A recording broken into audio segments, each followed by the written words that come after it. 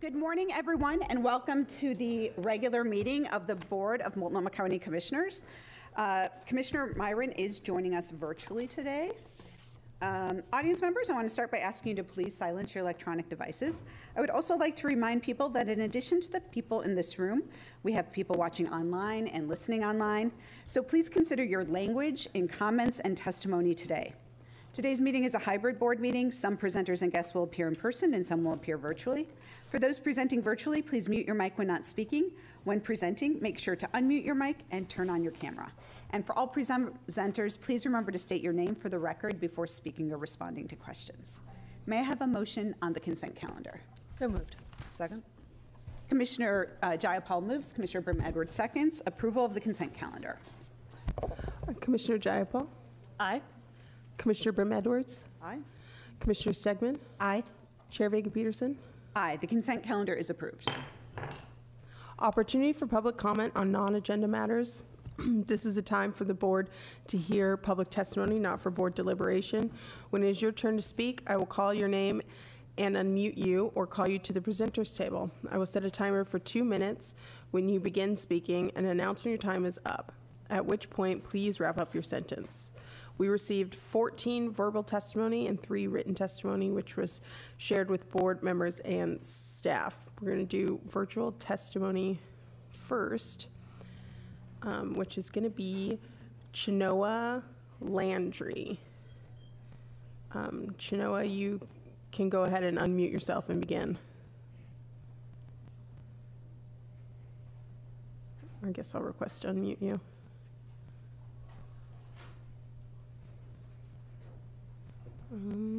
Chenoa, I've sent a unmute request, but I don't see that you've responded. So I'm gonna move to the next person and we can circle back around. Bree Condon.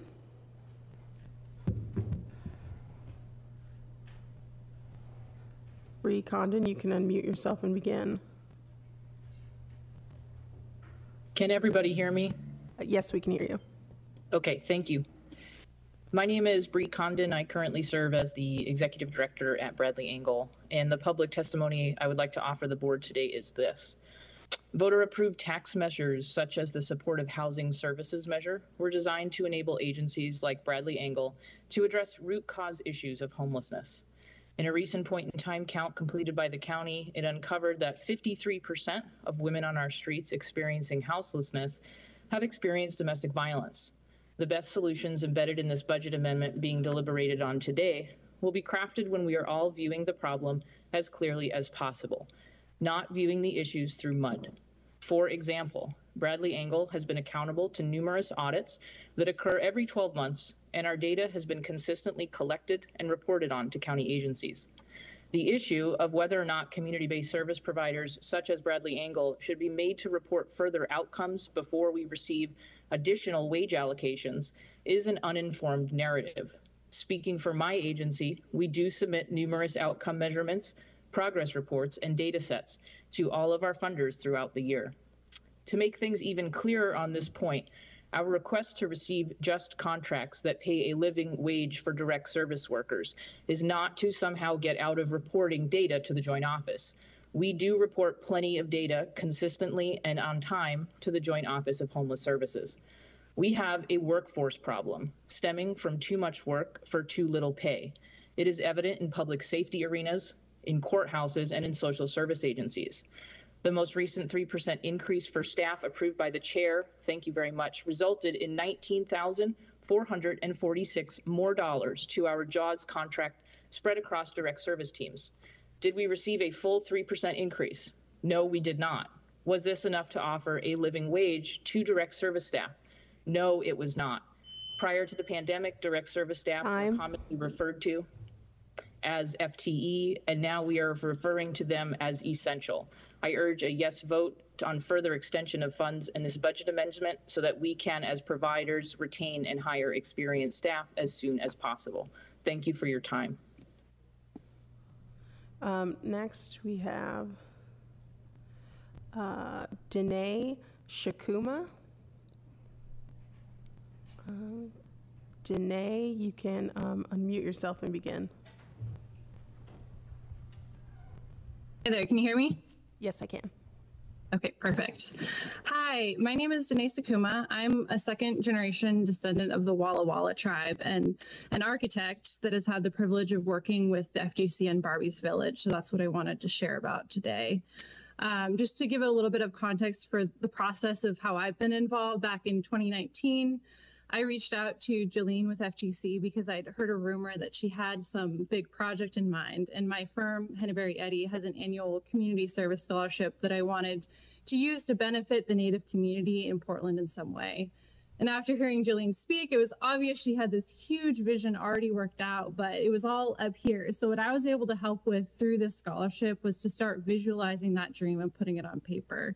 But it wasn't just Jolene and me dreaming that. We asked members of the Native community to participate in a workshop focusing on those who have already experienced houselessness. So that feedback helped to establish the architectural program and concept for the village, which we laid out on the hypothetical site since we didn't have land yet.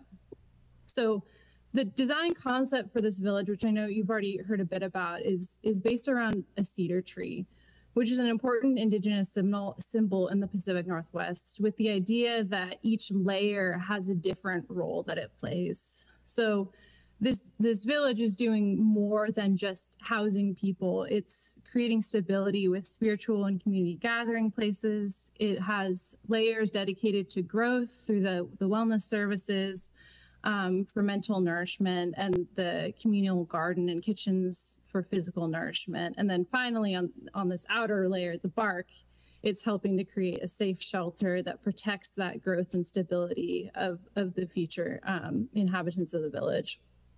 So that's the overall design concept. And with that information that we took and gathered from the community, we put it into a report. We got an initial cost estimate from DCW Cost Management. And from there, it's kind of taken on a life of its own. So next steps is just creating design and construction documents for the homes. And we have a team all set to go on that. So that's been our process thus far. Next, we have Natalie Begay. Natalie, you may unmute yourself and begin.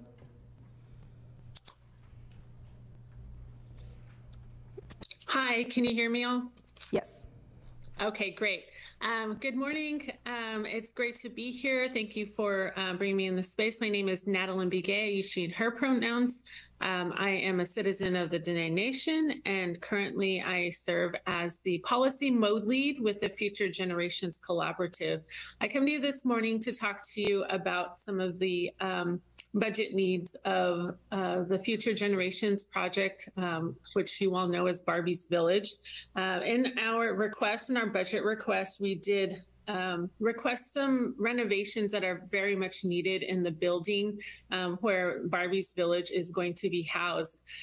One of those needs, a lot of those needs actually are critical to early childhood programming, to the tiny home village, and some of those needs include our furnaces and air conditioning for the building. Currently, they are out, and we can't actually inhabit the building when it gets cold in the winter time. So those are some critical needs that are in the budget for Barbie's Village. We also have some challenges around. We recently lost our refrigerator that actually is in our kitchen. And many of the appliances that are in the kitchen right now are from the 1970s, so that those definitely need to be replaced. In addition to some of the renovations are flooring needs. Those also need to be renovated, as most of those the flooring is from the original building in the 70s. Many of these, like I said, many of these renovations are critical to early childhood programming and the services that, not only the services that the kitchen will provide will be part of the wraparound services to the families who are living at Barbie's Village, but also essential to those programs that are using that space, such as the early childhood Help Me Grow, which is— Your time is up. Okay, and so I just urge you all to consider the full budget for Barbie's Village. Thank you so much for your time. Right, that's all we have virtually. So we'll move to in-person. We have Richard Perkins, Ann Pernick, Ann Turner, and Dion Salazar.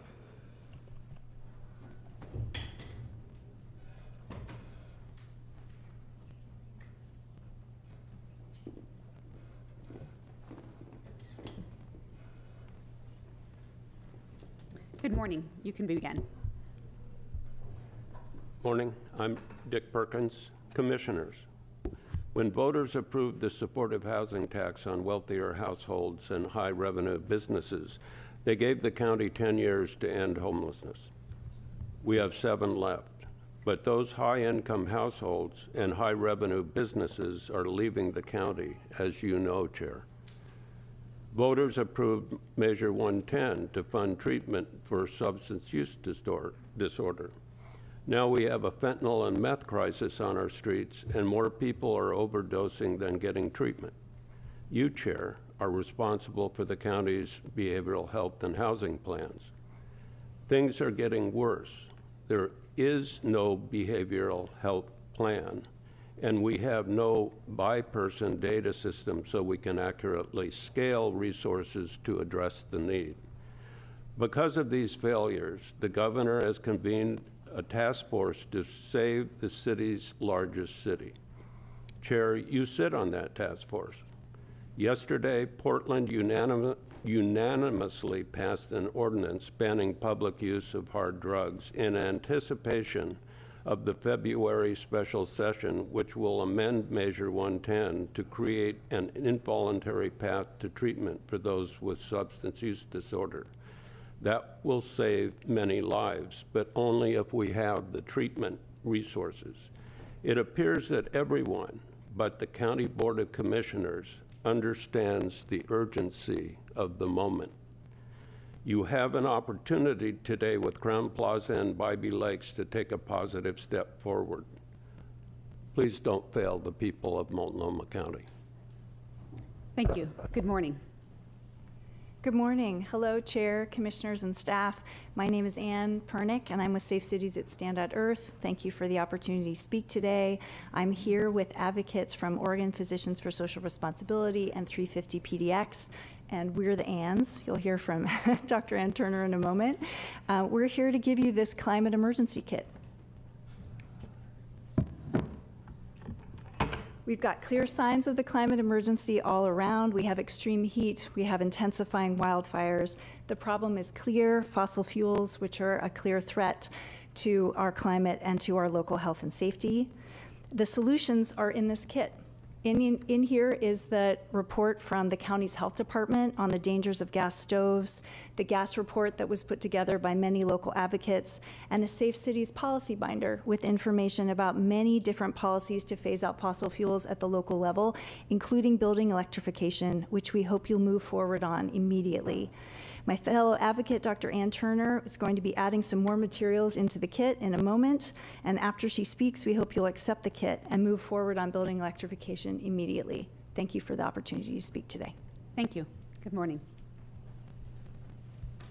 Good morning. My name is Dr. Ann Turner, and first I want to thank you for bringing a suit against the oil industry for their responsibility in our current climate catastrophe. As you know, all fossil fuel industries, including the gas industry, are responsible for the mess that we are currently in. So as a physician and a member of Oregon's Physicians for Social Responsibility, I want to focus on the problem of the health harms of indoor air pollution caused by gas stoves and ovens, and add a few items to the toolkit in this bucket. The first is a letter that Oregon PSR has written urging you to take the next step after your excellent report to address this critical health issue. A few facts from this document. Gas stoves emit the same pollutants as car exhaust, including nitrogen dioxide, which the EPA has found causal of asthma, especially in children. And gas stoves leak methane, even when they're off. And that leaked methane is contaminated with benzene, a known cause of blood cancers.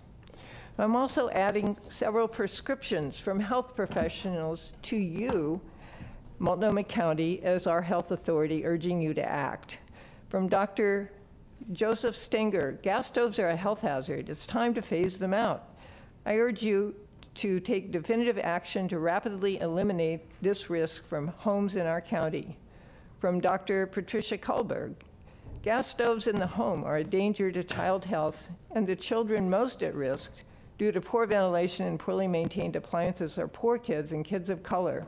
Gas stoves are a driver of the plague of childhood asthma. This is an issue of climate justice. And from Catherine Bax, a physician assistant, asking you to please explore Multnomah County's authority under the state and federal laws to regulate gas appliances based on an emissions-based approach.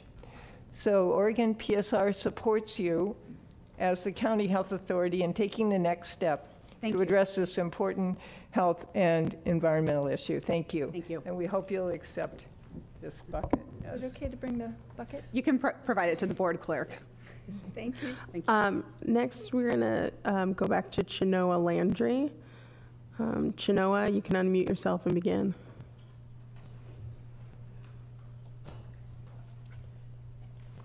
Good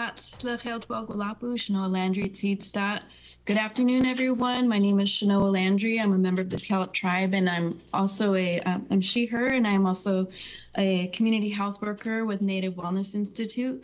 We're part of the Future Generations Collaborative, and I just wanted to share today a little bit about our role as community health workers. I'm really honored to be able to speak on behalf of the community health worker team here today. We are part of a collaborative, including a lot of the Native nonprofit and organizations in the Portland area.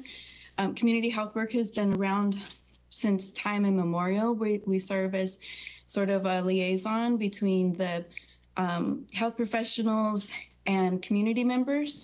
We represent our community, so we are also members of the community. This work has also grown over the past decade or so with the Future Generations Collaborative. We had elders and natural helpers do community health worker training about 10 years ago, and since the pandemic has gone, our work has only grown.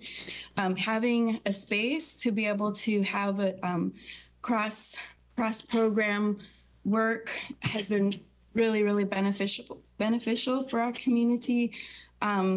It's given our community a lot of hope.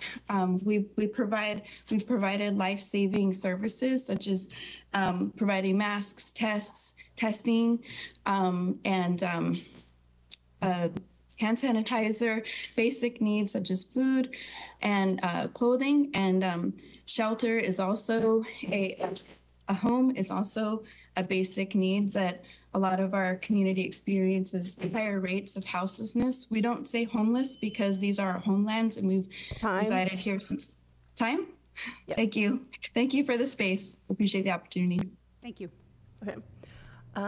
Next, we have in person Susie Kirschner, Charles Bridge Crane Johnson, Steve Herring, and Aaliyah Mays.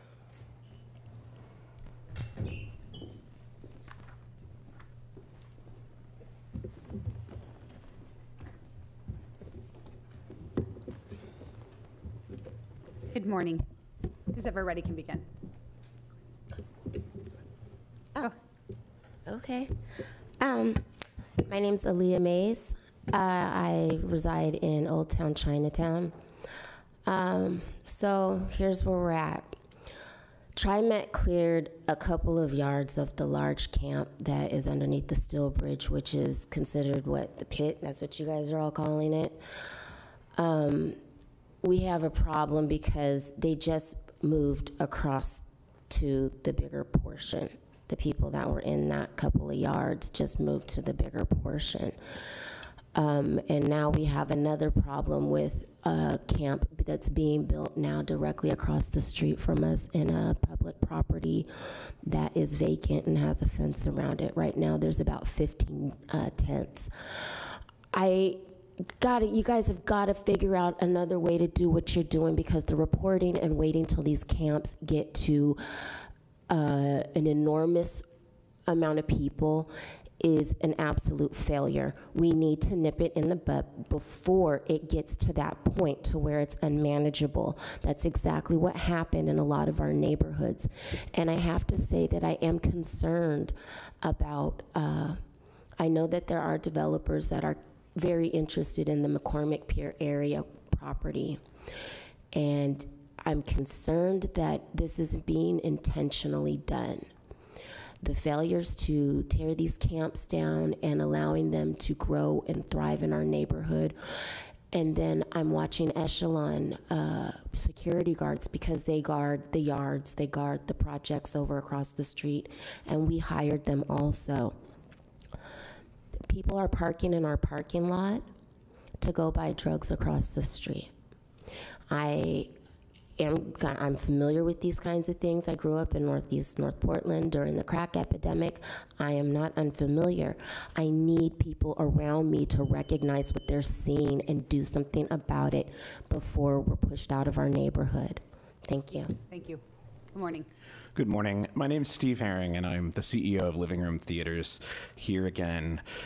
120 seconds here is tough to communicate a wide spread of issues that address what the county is facing. Downtown and overall Multnomah County's public safety conditions are worse today than they were on January 1st of 2023. Our business no longer has 9 p.m. movies because there's no one who wants to come downtown and no one who lives downtown that feels safe to come out after dark. These are interconnected, complex problems. It's not just a housing problem, it's not just a substance use disorder problem, it's not just a mental health problem, but you have a collection of services that you all oversee. And I want to specifically come to this thing. We've talked about plans and different ideas, but what we need from you, the executive leadership of this county, is a vision for how to tackle these problems. You've been, many people have sat here and criticized about the chair's plan to fine AMR for their performance. And I would argue that again, is a complex set of problems. Yesterday at the Portland City Council meeting, there was a gentleman who was an official from Portland Fire and Rescue in the downtown Old Town station. And he communicated that just a recent past weekend, they had experienced 70 Narcan overdose recoveries in a single weekend, 300 on average every month. Those public safety officials are growing tired of going back to the same problem day after day that doesn't get better. So you're losing public safety officials in a situation just from that one problem, and it's the same problem for AMR. While they're responding to recover one person who's Narcaned and 2 hours later is back in the same place, they're not responding to a heart attack victim or someone else throughout the county.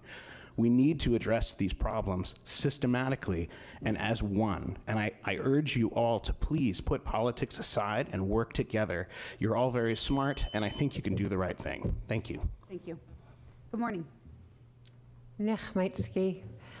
It's my privilege, my pleasure, and I'm grateful for this opportunity to speak on behalf of this issue. I am extremely grateful to you as a board for the focus and the And would you just mind stating your name for the record? I'm sorry, and I have had no manners whatsoever. Nech Maitsky, Chair Vega Pedersen, and commissioners, and thank you. And my name is Susie Kirshner, and I am currently the mode lead for the Future Generations Collaborative. It's been my privilege to be with a part of this cooperative since its inception.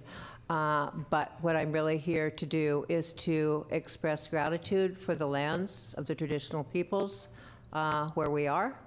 And in so speaking, focusing our attention on the indigenous community of the Portland metro area and responding with a reinforcement and support for the development of Barbie's Village within the context of the FGC project that you've heard both last week and this week. And so when I mentioned the traditional lands of the peoples here, I also mentioned the fact that it is this Multnomah being one of the peoples, this is a traditional site of gathering and for resolution. So I think it's timely. I think it's appropriate. I think it's interesting to find myself, looking at the solution from the perspective that might look like political differences, but I really think that we have in common the outcome of healthy families and healthy children. And so I think as law, and this is what you are charged with as the commissioners. This is what you are dedicating your time and your spirit to. And I am grateful because, yes, you have a pot of money. There are many deserving people for this. So I want to encourage to look at in terms of the Child Development Center that is at the core of this, and some things that we've provided in terms of that. Thank you so much for today. Good morning. Good morning. As you all might be familiar with, I am Bridge Crane, Charles Simca Johnson, and it's good to be here as a little bit of a cross-pollination and dialogue continues. Yesterday at City Council, there was testimony from Commissioner Sharon Myron, and today here in the county chambers, we have a city councilor. We don't need to call them city commissioners anymore because that language is going away. There'll be no more city commissioners, there'll be councilors. And Renee Gonzalez is with us. And unfortunately, we have to wait till we get to R1 to find out how we get 40 minutes of information about $17.69 million. When we try to prepare for these meetings and we go on the web, there's 2 pages of nothingness that's sort of a landscape mode presentation spreadsheet. And even in the little summary here, we find out that Metro, which skims off 5% of the SHS money, has given us or consensually built with us a corrective action plan. And the short title doesn't tell us whether that $16 million goes to backfill along with the underspend, or whether it's part of the unanticipated revenue. So we seem to be getting more confusion than progress. But I'm sure you'll have some sharp questions I'll hopefully clarify for that for all your constituents, including the presumably 6,000 people that are unhoused, and as Ms. Condon noted, a long-running nonprofit that replies to audits and does their best to inform you as they seek to serve the 53% of women experiencing homelessness who've encountered domestic violence. They really need some money to retain staff and grow the programs to meet the needs. So it'll be interesting to see what we do for 40 minutes on R1. Thanks, y'all. Thank you. Next, we have Gerard Mildner, Dan Salazar, and Lightning.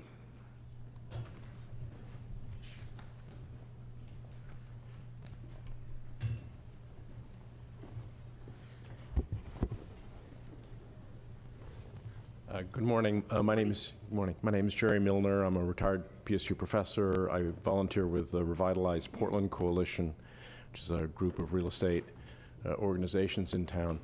I'd like to speak to the homelessness issue, and I continue to think that the county needs to maintain a by-named list of the homeless individuals living on our streets so that they can provide more individualized care. You, as the county commissioners, are the health authority for the Portland Gresham area, and like any doctor, you ought to keep notes on your patients. And so I think that by-name list needs to include name, social security number, next of kin, former work history. I think these folks have the potential for rehabilitation, but also any kind of notes you have about drug use, alcohol abuse, and mental illness to the extent that that's diagnosed. And towards that end, I think the issues that are on the table today to think about funding the Bybee Lakes Recovery Center, the Hope Recovery Center, and then also the Crown Plaza Hotel as a possible place to rehabilitate the homeless. I think that would fit in well with collecting that kind of data, and also asking the organizations that are contracted with you also to collect that kind of data, obviously in some kind of privileged and confidential way, but in a way so that the providers know what the background is of the individual that they're meeting with. Thank you. Good morning. Good morning. My name is Dean Salazar, and I am a resident of East Portland, and I also serve on the Oregon Commission on Autism as a co-chair of the Social Services and Adult Support Subcommittee, in which context I have seen information regarding the large amount of people who are likely part of the homeless population, and not only is that a major problem, but we are also aware of them not getting the proper mental health care support that they need before they go houseless, and of course during as well. And I've also lived here for 12 years. When I first moved here when I was 11 years old, I saw a good degree of houselessness and homelessness, which depressed me. And 12 years later, no matter who was in charge, we are seeing this problem worsen. And in these times, we keep hearing about the disorder in the Joint Office of Homeless Services and more. And let me be clear, that's not leadership. We need good leadership and we need good government. We need to be able to hold the county officials accountable so that we can have more timely reporting as well as more accessibility and transparency so that we can move forward better as part of a county and so that we can all work together. We've seen the Correction Action Plan, Metro, and squabbling, and enough is enough. We need to get on this all together as a coalition, and we need more transparency and less centralization, in my opinion. And we also need to ensure that we're able to solve this problem within 5 years. This is a crisis, the crisis of our time in Portland, and we need to rise to it. Our future is better than this, and I stand by that wholeheartedly. That's why I ask for you to seriously consider performing the Joint County Office of Homeless Services. Thank you. Thank you.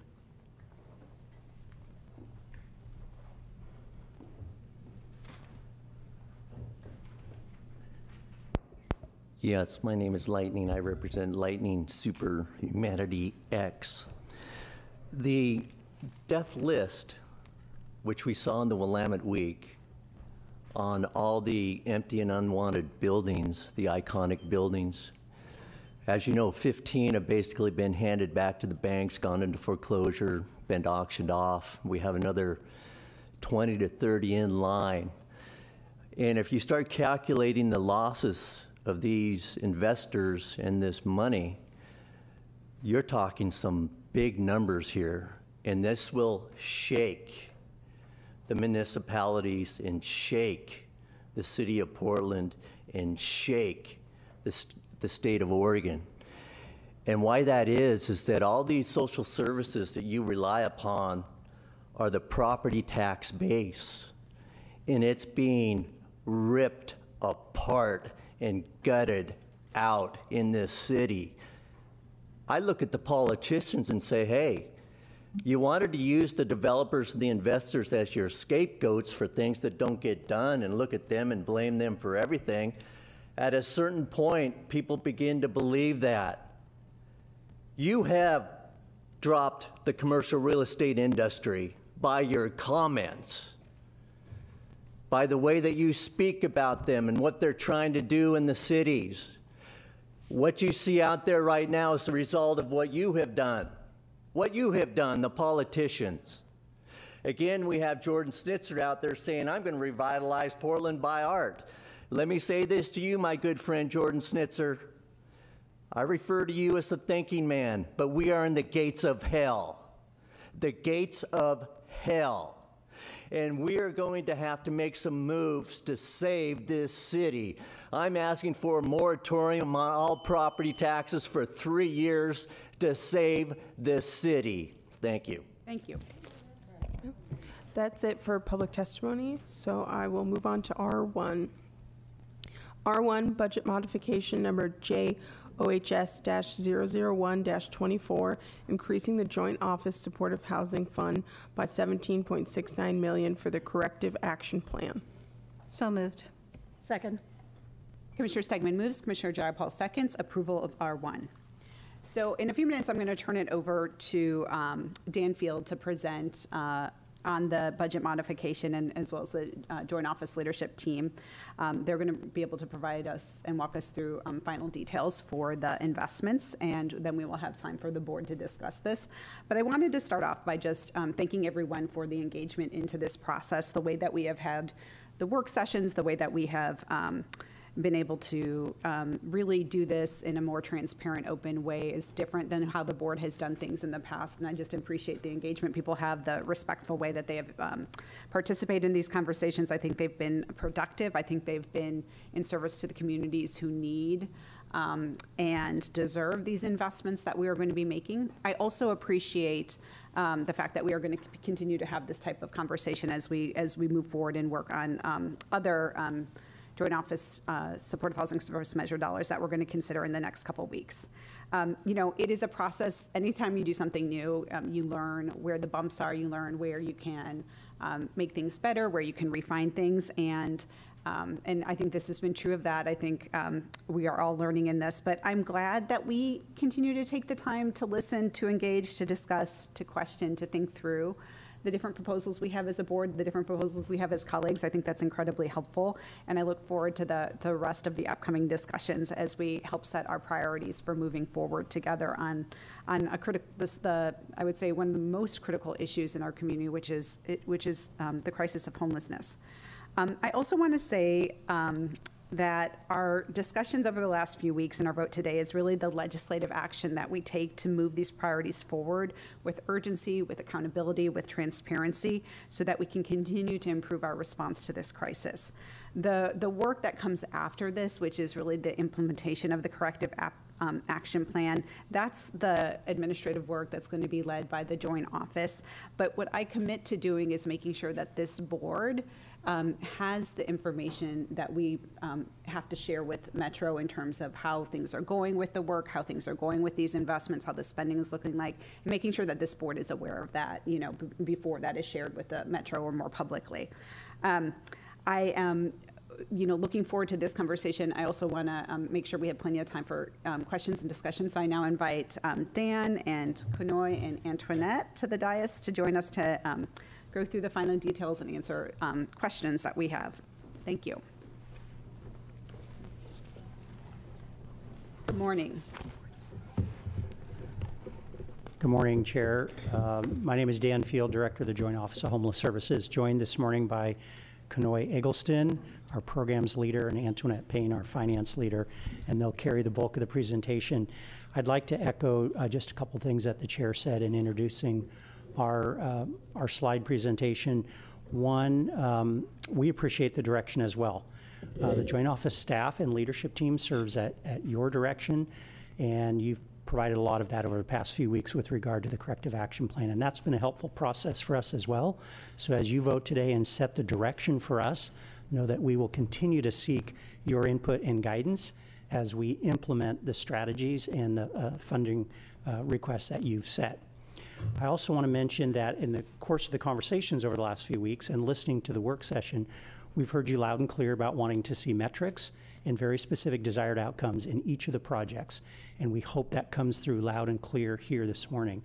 And if you have additional suggestions around metrics and outcomes, we absolutely are open to that input as we begin the implementation process. So with that, what we're going to do is ask my colleagues to run through the four major spending proposals that the chair has put in front of you this morning. And I'll kick it off to Kunoy to start us. Good morning. Good morning. Next slide, please. This actually might be Antoinette's. Good morning, Madam Chair, members of the board. For the record, my name is Antoinette Payne. I use she, her pronouns, and I'm the finance manager for the Joint Office of Homeless Services. Thank you for the opportunity to present today. As mentioned in the previous presentation, I won't spend as much time. This slide outlines the cap that we have with Metro around the unspent SHS funding from FY23. In column 2, the cap items initially negotiated with Metro due to the increase in expenditures than estimated, the revised cap has decreased. The last column has $43.7 million program and $14.4 million in contingencies and reserves, totaling 58.1 million. Of that 58.1 million, 40.5 million is in the adopted budget, which is reflected in column 3. And the focus of today's presentation is the 17.6 million in column 14. Next slide, please. Next slide. Oh, we got it? Okay, good. This slide is the summary of the budget modification appropriating 17.6 million from the SHS underspend for the Metro CAP. Here is an overview of the CAP investments that encompasses the 17.6 million. 4.7 million for the capital investment, the TAS, 10 million for the capacity building grants, 1.4 million for immediate response client and rent assistance, and 1.5 million for expanded employment programs. Now I will hand it off to Kanoy, our Director of Programs, to provide some programmatic details on the 4 CAP investments. Next slide, please. Thank you, Antoinette. Good morning, all. My name is Kanoy Eggleston. My pronouns are she and hers. I'm the Director of Programs here at the Joint Office. I'll briefly review each of the proposed CAP investments for board action today. The first proposed investment is focused on the expansion of shelter bed capacity through the development of 2 additional temporary alternative shelter sites that will be developed and operated in partnership with the City of Portland. This provides a capital investment towards the purchase of 140 sleeping pods and the outbuildings required to provide hygiene and support services on site at both locations. As proposed, one site will provide 140 sleeping pods, and the second site will be an RV safe parking site. The sites will be open this fiscal year and increase shelter expansion across our homeless services system by 200 additional shelter bed options. Next slide, please. Oh, and here are the key metrics and proposed outcomes that I just spoke about. Next slide, please. The second proposed investment is focused to increase the organizational health, capacity, and resilience of our currently funded joint office providers to recruit employees, retain their workforce, and deliver on the services they are contracted to provide. Some core components of this investment include grant distribution, where the administration and reporting will be managed through a philanthropic organization or directly by the county. Grant amounts will vary and awards will be allocated on an equitable formula derived from providers' contracted budgets. And eligible expenses for capacity building grants must meet SHS funding criteria, must explain how funds will increase employee recruitment and retention, and must report on how funds were spent.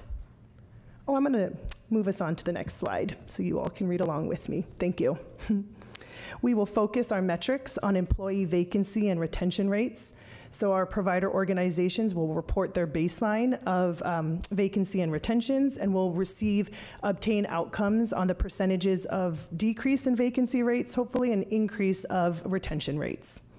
So the flexibility offered by these grants give our partners the opportunity to determine the most effective way for them to become stronger and more resilient organizations.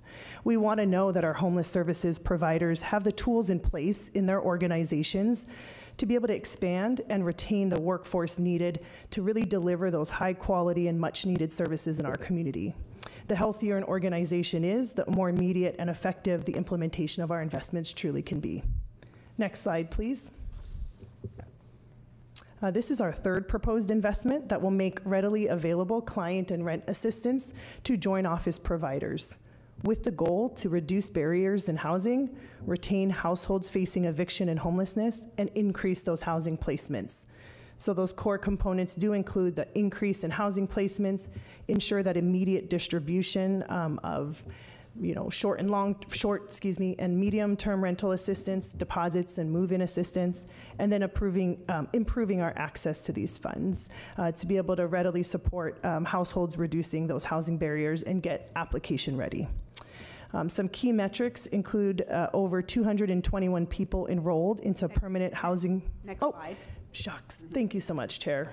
I'm so excited to talk about the metrics, evidently, that I keep going before the slides. So excuse me. I want to make note of our key metrics. So combined with our $6.6 million in our adopted budget, this investment will be $8 million in total, and it will serve 221 people enrolled into permanent housing programs through prevention or placement, with a proposed outcome of 80% individuals retained in permanent housing. Next slide, please. And our final proposed investment focuses on the expansion of employment opportunities for people with lived experience of homelessness, providing them with a path to future work while also supporting the reduction of trash and waste in our public spaces. Some core components of this investment include 4 mobile teams across the county. These teams conduct routine cleaning routes to pick up and dispose of trash throughout the neighborhoods and business districts. On these cleaning routes, the mobile teams safely remove all garbage, debris, and abandoned materials from the area. The team is made up of 1 lead and 3 crew members, so 4 total within a team, and we'll have 4 teams total. The lead really focuses on that, supporting the cleaning route, supporting and mentoring the trainees as they learn job training skills. And the trainees are part of this work readiness program, and participants will learn job readiness skills and obtain that employment history. Next slide, please. And the key metrics will include at least 25 individuals with lived experience of homelessness engaging in employment services and supports, with proposed outcomes to include 60% of those individuals leaving the training program with employment placement, and at least 250,000 pounds of waste removed. I want to thank you all this morning for giving me some space to be able to talk about those 4 proposed investments, and I'll turn it back over to Dan. Just a final comment on Clean Start. It's interesting, as part of the discussions with the county commissioners, it was really clear that we didn't just want an expansion of the existing downtown Portland focused program. And so if you have a chance to dig into the details around that last investment, it really is a county-focused program. It's different than what you see downtown. It's mobile teams. They're assigned specifically to all regions of the county. So that's an example, I think, of where your feedback and the partnership of a lead organization has been very helpful in designing a program that's going to serve the entire county. So with that, turn it over for questions. Great. Thank you so much for this information today and for all the work in putting together this package. I know that there's been a lot of conversations, a lot of questions that have been answered, and really appreciate the work of the Joint Office in doing that. We'll go to the board for questions, for comments. Commissioner Myron, you're virtual, so we can start with you, and we'll bring you up on screen so everybody can see your face. There we go. Let's see. Can you, I actually, can you hear me? I'm having some technical difficulties, so if you're able to circle back to me, that would be really great. Of course, yeah, definitely. We will go to Commissioner Jayapal. Thank you. Thank you, Chair. Thank you.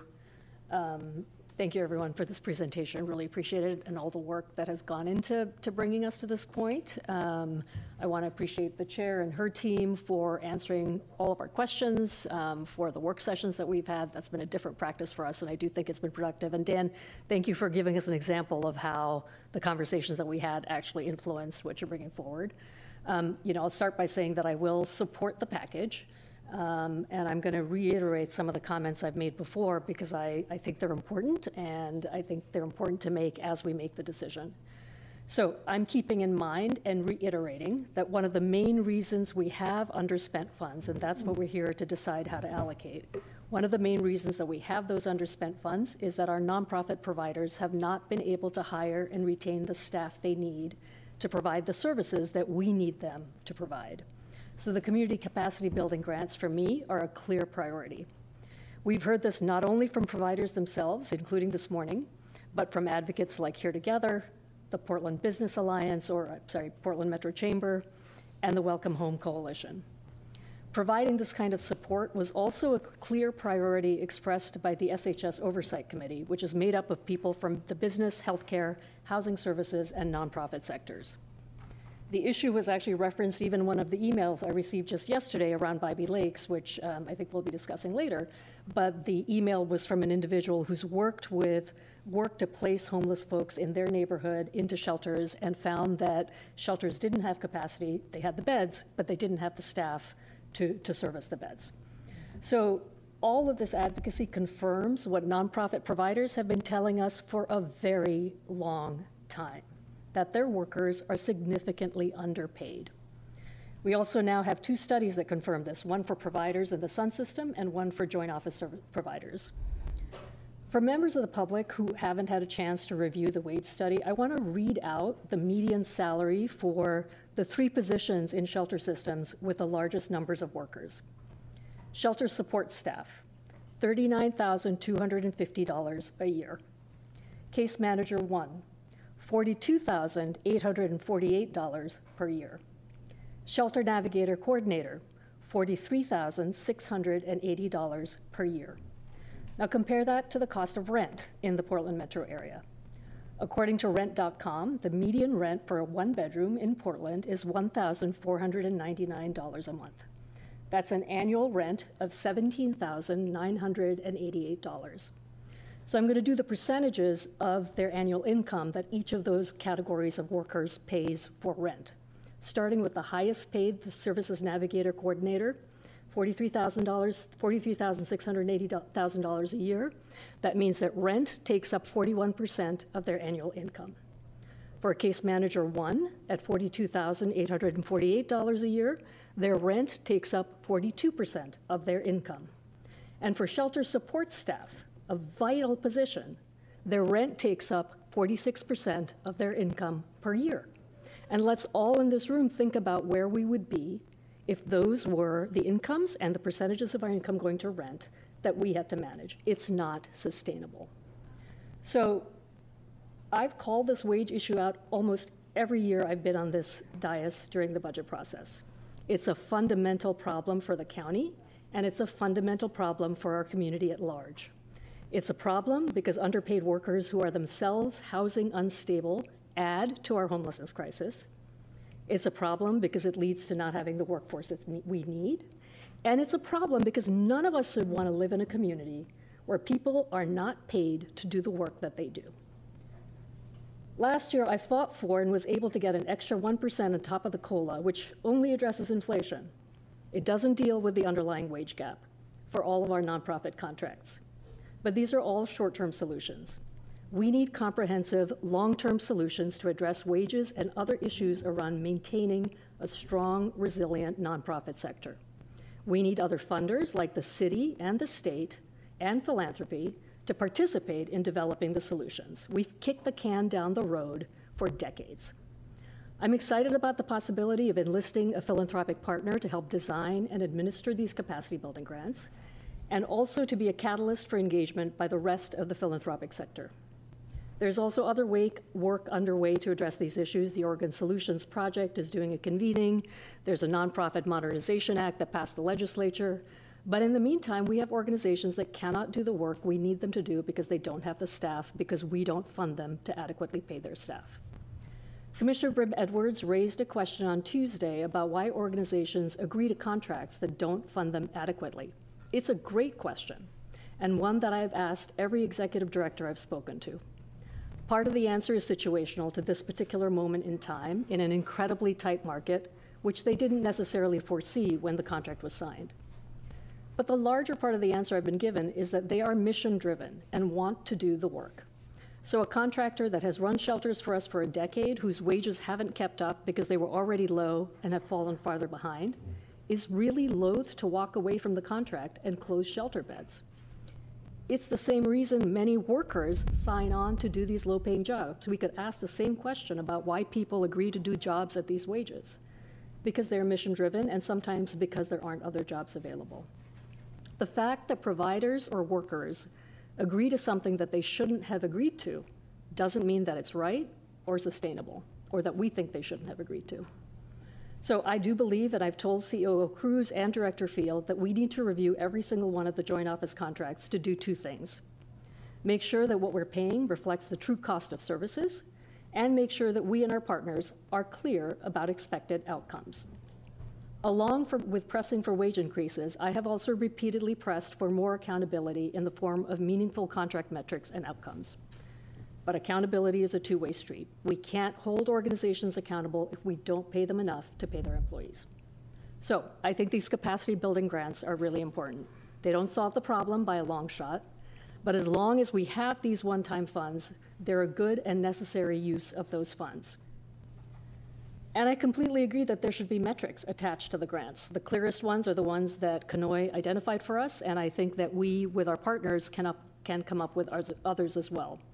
The goals will be different for each provider, but they should each be required to tell us what they're going to accomplish with the funding, and we should evaluate whether they've achieved those goals at the completion of the grant period. So those are my comments on the capacity building grants. I made some comments about the employment opportunities and Doug Furr on Tuesday. I won't repeat them now. I didn't say anything on Tuesday about the TAS investment, so we'll make a few comments about that. I was not supportive of the city's original plan to have 500-person mass camping sites because I didn't believe those could be managed well. I'm still concerned that even 140 people in a managed campsite is a lot to manage well. I also think these sites are very expensive related to other options. But we do have to try different models, so I'm supportive of this limited capital investment in these two sites. I'll mention that I did not see expected outcomes with respect to those sites, so I would like follow up on that. And I think with respect to these sites and all of our shelter sites, we do need to develop outcomes that reflect not only the number of people sheltered, because that can't be our objective, just to shelter more and more people, but also the rate of housing placement and retention. So with that, I will wrap up, and I'll be voting yes on this proposal. Thank you. Thank you, Commissioner Jayapal.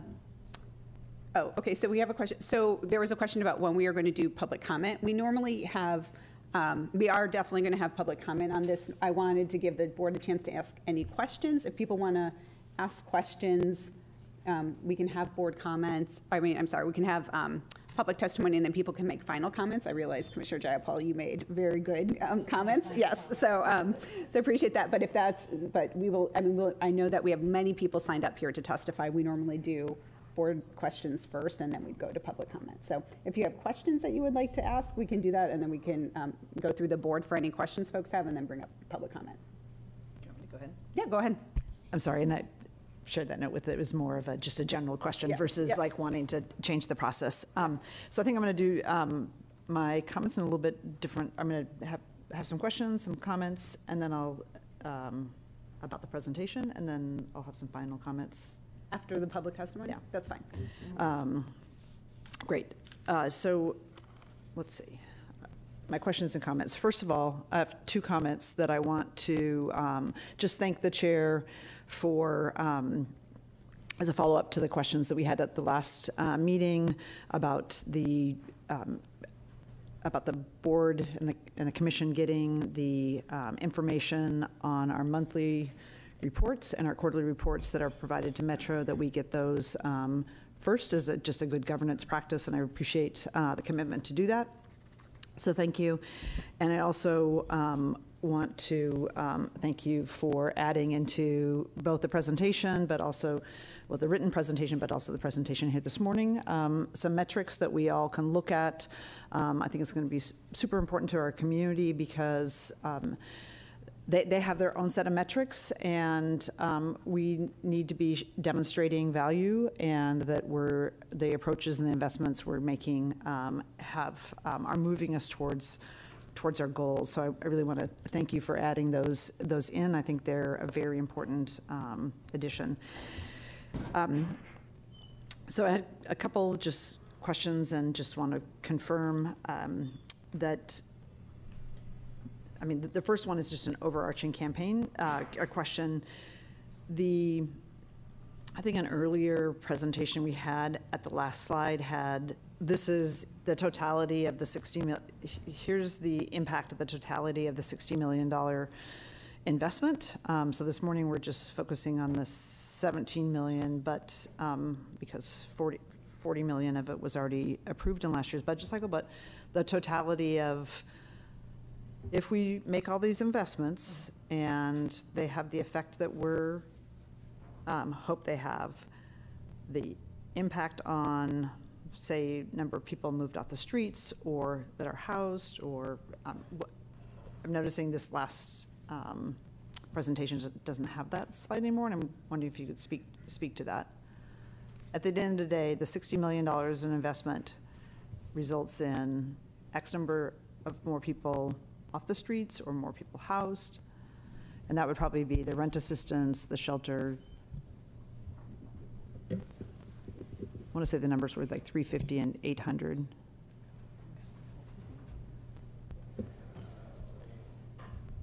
So, okay, I could take that one. So yes, you're correct that the outcomes associated today were specific to the 17.6. And what I hear you asking for is that totality of including the 40 million. And to be able to give you that, we'll have to circle back with you to be able to provide number of people served off the streets and then how many people placed. Because I want to make sure that we isolate all the 40 million. So I apologize that wasn't included in this presentation today. That's okay. I just think that'll be an important metric if we go back of like, we spent made a very significant set of investments. Granted, some of it was in last year's budget, but the collective, what is the underspend going to actually accomplish in that front? I appreciate you asking us to keep our eye on that larger ball, if you will. One of the challenges has been the funding occurs in increments. The 23 budget, the cap, the SHS, we're not even done yet. So reminding us to roll back up to those high-level metrics is helpful. It's a lot of money that's going out the door, and so we can look at those, like, we'll be able to look at the individual pieces, but then also the larger piece. I appreciate that. And then a question on slide 7, which is the, it's the providers, the $10 million for providers. Currently the metric is a percentage, and I'm wondering, you said you'd be open to a sort of recommendation that we have a percentage, but also just like a number. So for example, if somebody has 20 vacancies and they, fill 10 of them, they've made 50% progress, which is very different from 2 vacancies and we've filled 1. So just to be able to give us a more concrete sense of what that is, and I assume we're going to have the data. We're going to have the data anyway, so if we could just add that, I think it'll provide us with more deeper information. And then on slides 8 and 9 on the rent assistance, this is a question and maybe a request for sort of whenever we talk about rent assistance, that in terms of transparency for the community, to be really clear where we actually are moving individuals from the streets to using rent assistance into housing versus those that we're catching before they fall into homelessness. Because I think this is a point that we're going to continue to have to differentiate, even though it has the same results, because I don't think the broader community views it the same way or understands it, because we can say we use rent assistance to keep 1,000 people housed, and yet if there's still the 1,000 people on the street that haven't been, there's a question of like, well, I don't understand that. They said that 1,000 people had received housing through rent assistance, and yet there's still this piece. So just continuing to like differentiate, to make that differentiation so we can understand like what exactly we're doing, because they're 2 different things. They both have positive goals, but they're 2 different things. So that would be just a sort of going forward question. And then my last just comment, I appreciate both the presentation, but also the briefing about the focus on all the different quadrants in the city by the Clean Start teams. Pardon? I'm sorry, the county. Sorry. The 4 quadrants of the county. As I know that we all are hearing from our business districts in the surrounding neighborhoods and other places in our community gathering spots that we could all benefit from that, and also the employment opportunities.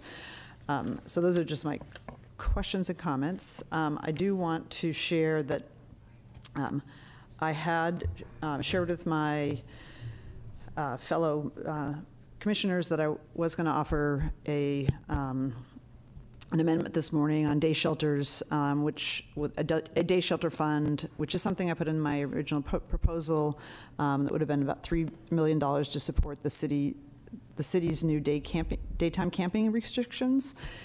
And I had planned to offer that amendment for several reasons. One, unlike everybody else, I didn't participate in last year's budget process, so I'm a little bit of, catching up. And then second, because of the nature of how the the corrective action plan was formed, and frankly, we were informed by the media that the corrective action plan had been signed, and also that as an individual commissioner, I wasn't consulted about the individual components. So when we had the package coming forward this morning, again, I feel a real sense of urgency, and I feel that sense of urgency from the community also about doing something. And we had received an email that we could offer amendments this morning, whether it was on the CAP or with other SHS funds.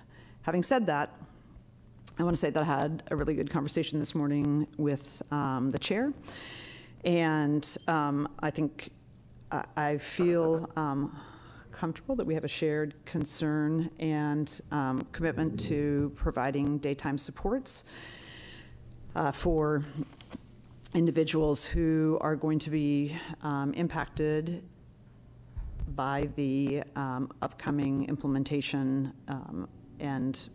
of the city's time, place, and manner camping restrictions, but not just the individuals who will be impacted by it with no daytime camping, but also the surrounding communities. And in addition, as part of that conversation, we talked about the fact that next week the impact study that the county has done on time, place, and manner and the camping restrictions will be available to us. And originally I had structured my suggestion for the amendment to create this fund was had sort of two components. One was the establishment of the fund. The second was when we got the results of the impact study, we had a placeholder for funding for that as well. And they're really designed to be complementary, again, to not just provide supports to the individuals who will be impacted by the camping restrictions, but also to the neighborhoods and the communities that surround places where individuals are camping.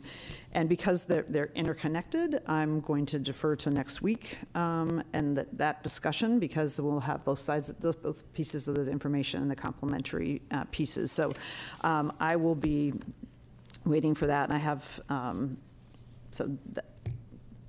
that will come next week, and I appreciate the conversation this morning, and I think our shared commitment to provide supports, but also work in partnership with the city. So I'll save the rest of my comments for after public comment and the final action. Yes, thank you so much, Commissioner. Commissioner Myron, have you figured out your technical difficulties?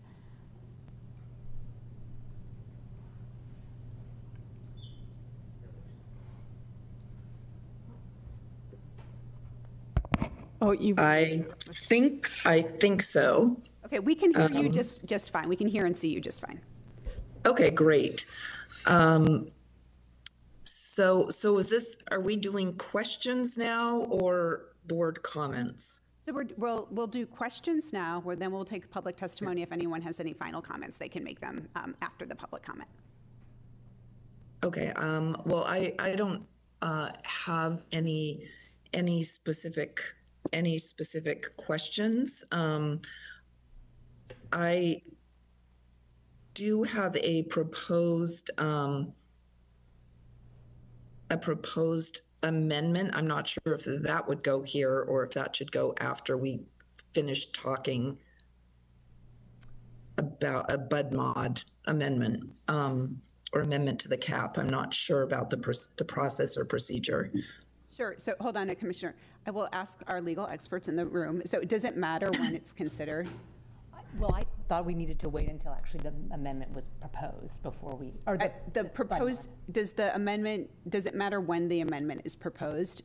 Before or after public comment? No, not before or after public comment. Yeah. Okay, all right. So it's really up to you, Commissioner Myron, of when you want to bring the amendment forward. Okay, well, will that mean that we have to stop and vote on it now? I would like to propose an amendment. Okay. Let's just say that. Okay. And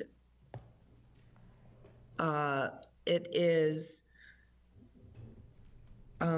slightly different from what I shared with board members, just because of initially it was going to request or add funds from the unanticipated FY23 as a FY 2023 funds, but I understand that could cause some challenges in notice or something. So I'm going to propose adding the money from a different source. So essentially, it is around the capacity building portion of the cap, and you know, I filled in some introduction to this in what I've shared with the board, but I know it got to you later. It got to you this morning, but I've talked to all of you about it. And so, Commissioner essentially, Myron, so I will definitely give you a chance to talk through it. We have a motion to consider amendment. Do we have a second to consider the amendment? Second. Okay, Commissioner Myron moves to consider an amendment. Commissioner Brim Edwards seconds. Consideration of the amendment as proposed by Commissioner Myron. Okay, go ahead. Oh, wait, thank you. Do we have to vote on it?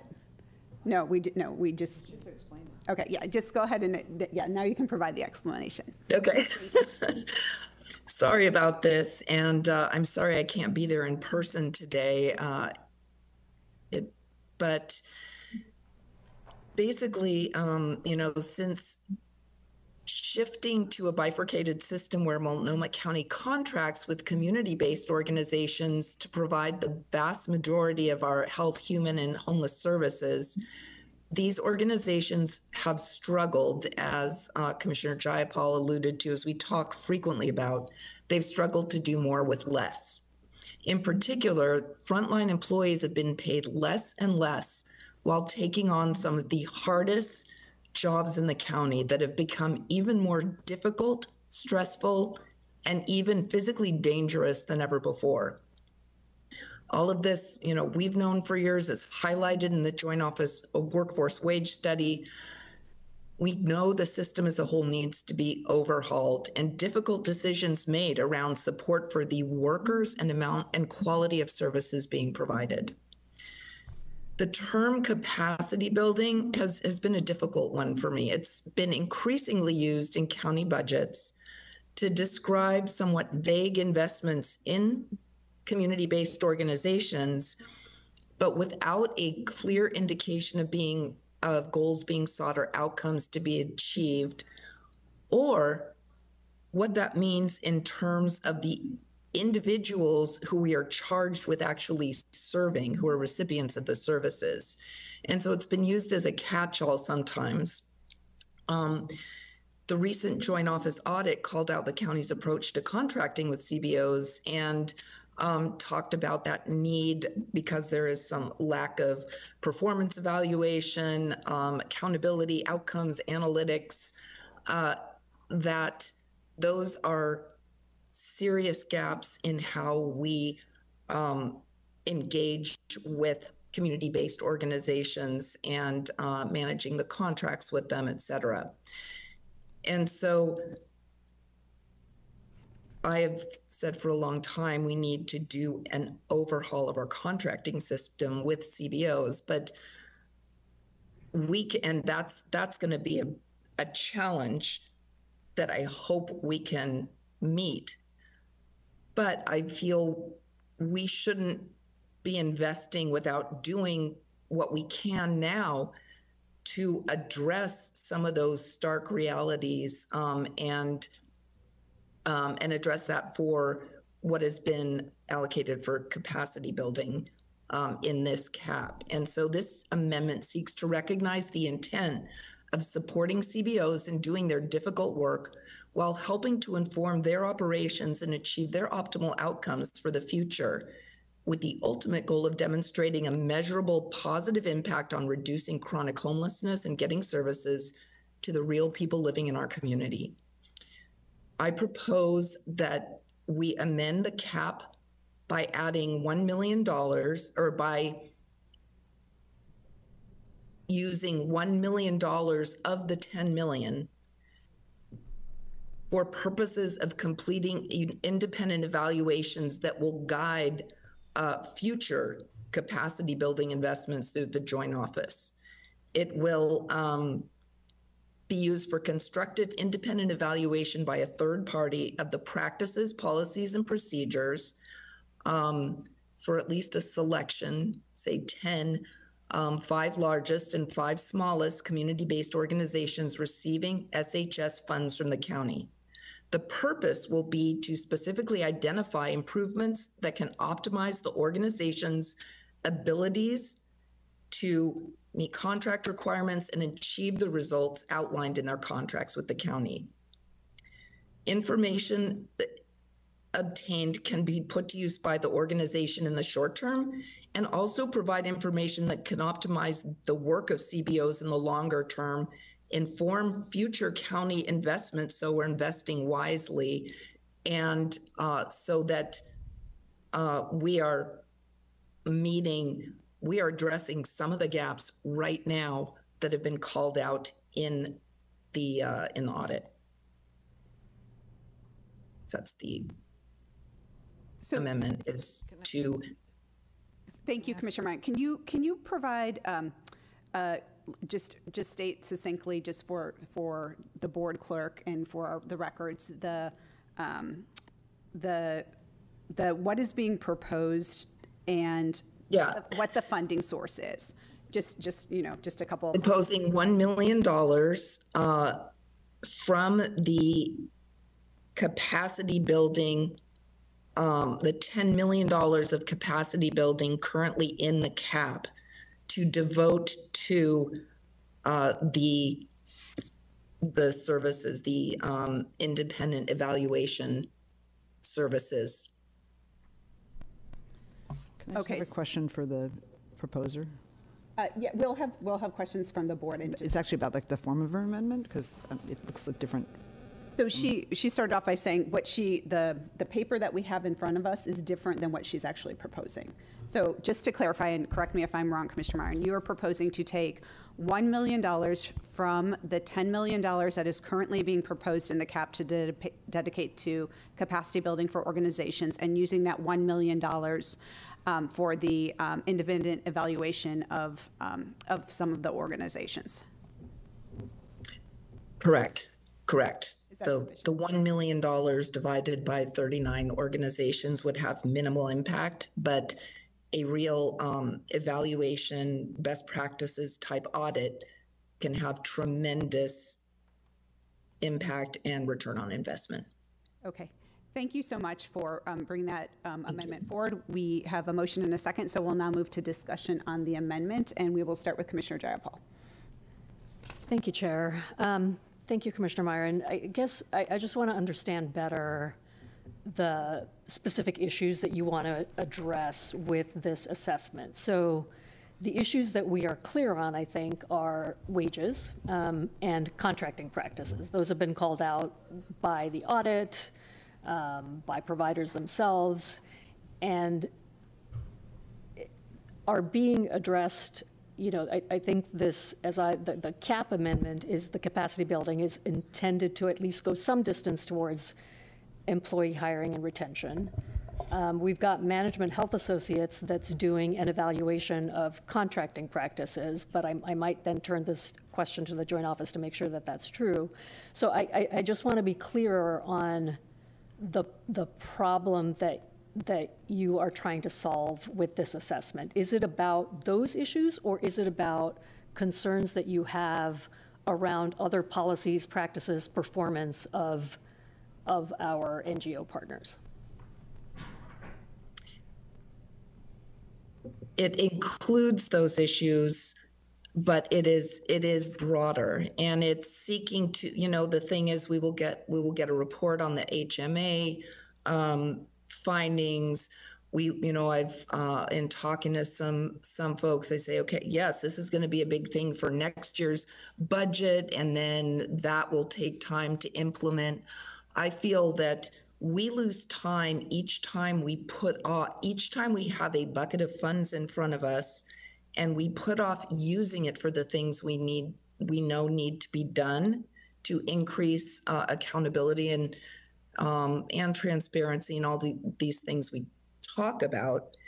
And so, knowing that needs to happen, I am proposing $1 million be used so that we can get started. And an example would be an organization saying we need a data analyst because we don't have the capacity to do what's needed to get the data together, even to give to you as the county, which I hear frequently, and which is so I know is a deep need. What this could do is, if a third-party organization goes in to help the CBO, works through, hears from them what they need, looks at their systems, they can say, oh yeah, you do need a data analytics sort of system. That would include, the software for the system. That would include 1.5 FTE to help do it. That would, it would inform what's needed to make our investment effective, rather than what I see this as a one-time only. Okay, the CBOs know what they need, but how to most effectively deploy that, I think we can be helpful there. So thank you, I appreciate that. So I have a follow-up question for the Joint Office. We have other funding for general capacity building, I believe, in the Joint Office budget. And so my question is, are providers able to use that other capacity building funding to conduct the kind of assessment that Commissioner Myron is describing? So if they felt, we're not quite sure what we need, we think maybe we need a data analyst, but we're not sure, is there funding available in other buckets for them to do that? There is other funding available. It's also my understanding they could use their allocation of this funding of the 10 million to in part do their own evaluation at the direction of their board or their staff. That would help frame the way they spent the balance of their allocation. So the thing is that I don't want to put that burden onto the organizations themselves, or say, okay, you're going to have to spend your small allotment of funding on doing this extra work and figuring it out. I believe it's our responsibility as a board, as the county overseeing these organizations, when we've been informed that the contracting practices are dysfunctional and we've seen huge additional investments in organizations with some maybe not the results, definitely not the results that seem like they correlate to the additional level of investment. I believe it's our responsibility as the county to engage in a coordinated process so that we can ensure accountability and coordination of efforts and coherence across all of the organizations, not just one-offs. I don't have any further questions. Thank you, Chair. Thank you. Commissioner Brim-Edwards, any questions? Yeah, this is more of a question about the actual amendment, because interested to know, Commissioner Myron, whether you are, would be open to a friendly amendment, and I would look to council on how to offer this, because I would be supportive of this, but I was supportive of the proposal that came forward, and my understanding from discussions yesterday is, and also the invitation from the chair's chief of staff, that we could offer amendments for the SHS funds or other funds that be allowed. And the friendly amendment, Commissioner Myron, that I would like to offer is, and again, I'll defer on like what the correct parliamentary procedure is, but that it reverts to what actually was presented in the written document, which is the additional 1 million, instead of coming out of the 10 million for providers, so we keep that intact, but that it come from the FY23 unanticipated SHS revenue. So procedurally, which you already know, I think we need to do one amendment at a time, correct? Yeah. Yes. So I think that there's two questions here. One, procedurally, if there's any changes to the amendment, we have to, and we talked about this last week too, if there's any changes to an amendment, we have to consider this amendment as it was originally proposed in its entirety, do the vote on that, and then if we were to consider a change to the amendment, that would be a separate amendment process itself. So we have to go through the numbers. Oh, sorry, Chair. So am I allowed to suggest that my own amendment? So the moment, as it's been moved and seconded, was around using $1 million from the currently proposed $10 million for the capacity building grants. So that is what's under discussion for the board. And that is, we have to consider that in its entirety as it was moved and seconded. And then again, you can always have a second amendment subsequently around changes. I think when that would be brought forward, if that were to be brought forward, I think there is another question around what was publicly noticed was the fact that we would be considering the cap amendment and the underspending of the supportive housing service measure dollars, and that is a different funding source which hasn't been noticed. So how we would have to do that type of consideration, I think we would need to have better explanation around what that would look like. Do you want? So can I speak to just a moment, because actually the commissioner hadn't even got her whole amendment out. So when there was a request for a second, she actually hadn't presented it yet. So I was basing it on this. So that's why I was trying to get a clarification, because after I seconded it, then it was like a different amendment. Can I offer a clarification here? My intention was to offer the amendment that you have all received, that is what Commissioner Brim Edwards intended to second. And literally right before my doing this, I got a email from Jenny Madcore suggesting that for some notice reasons that it wouldn't be possible.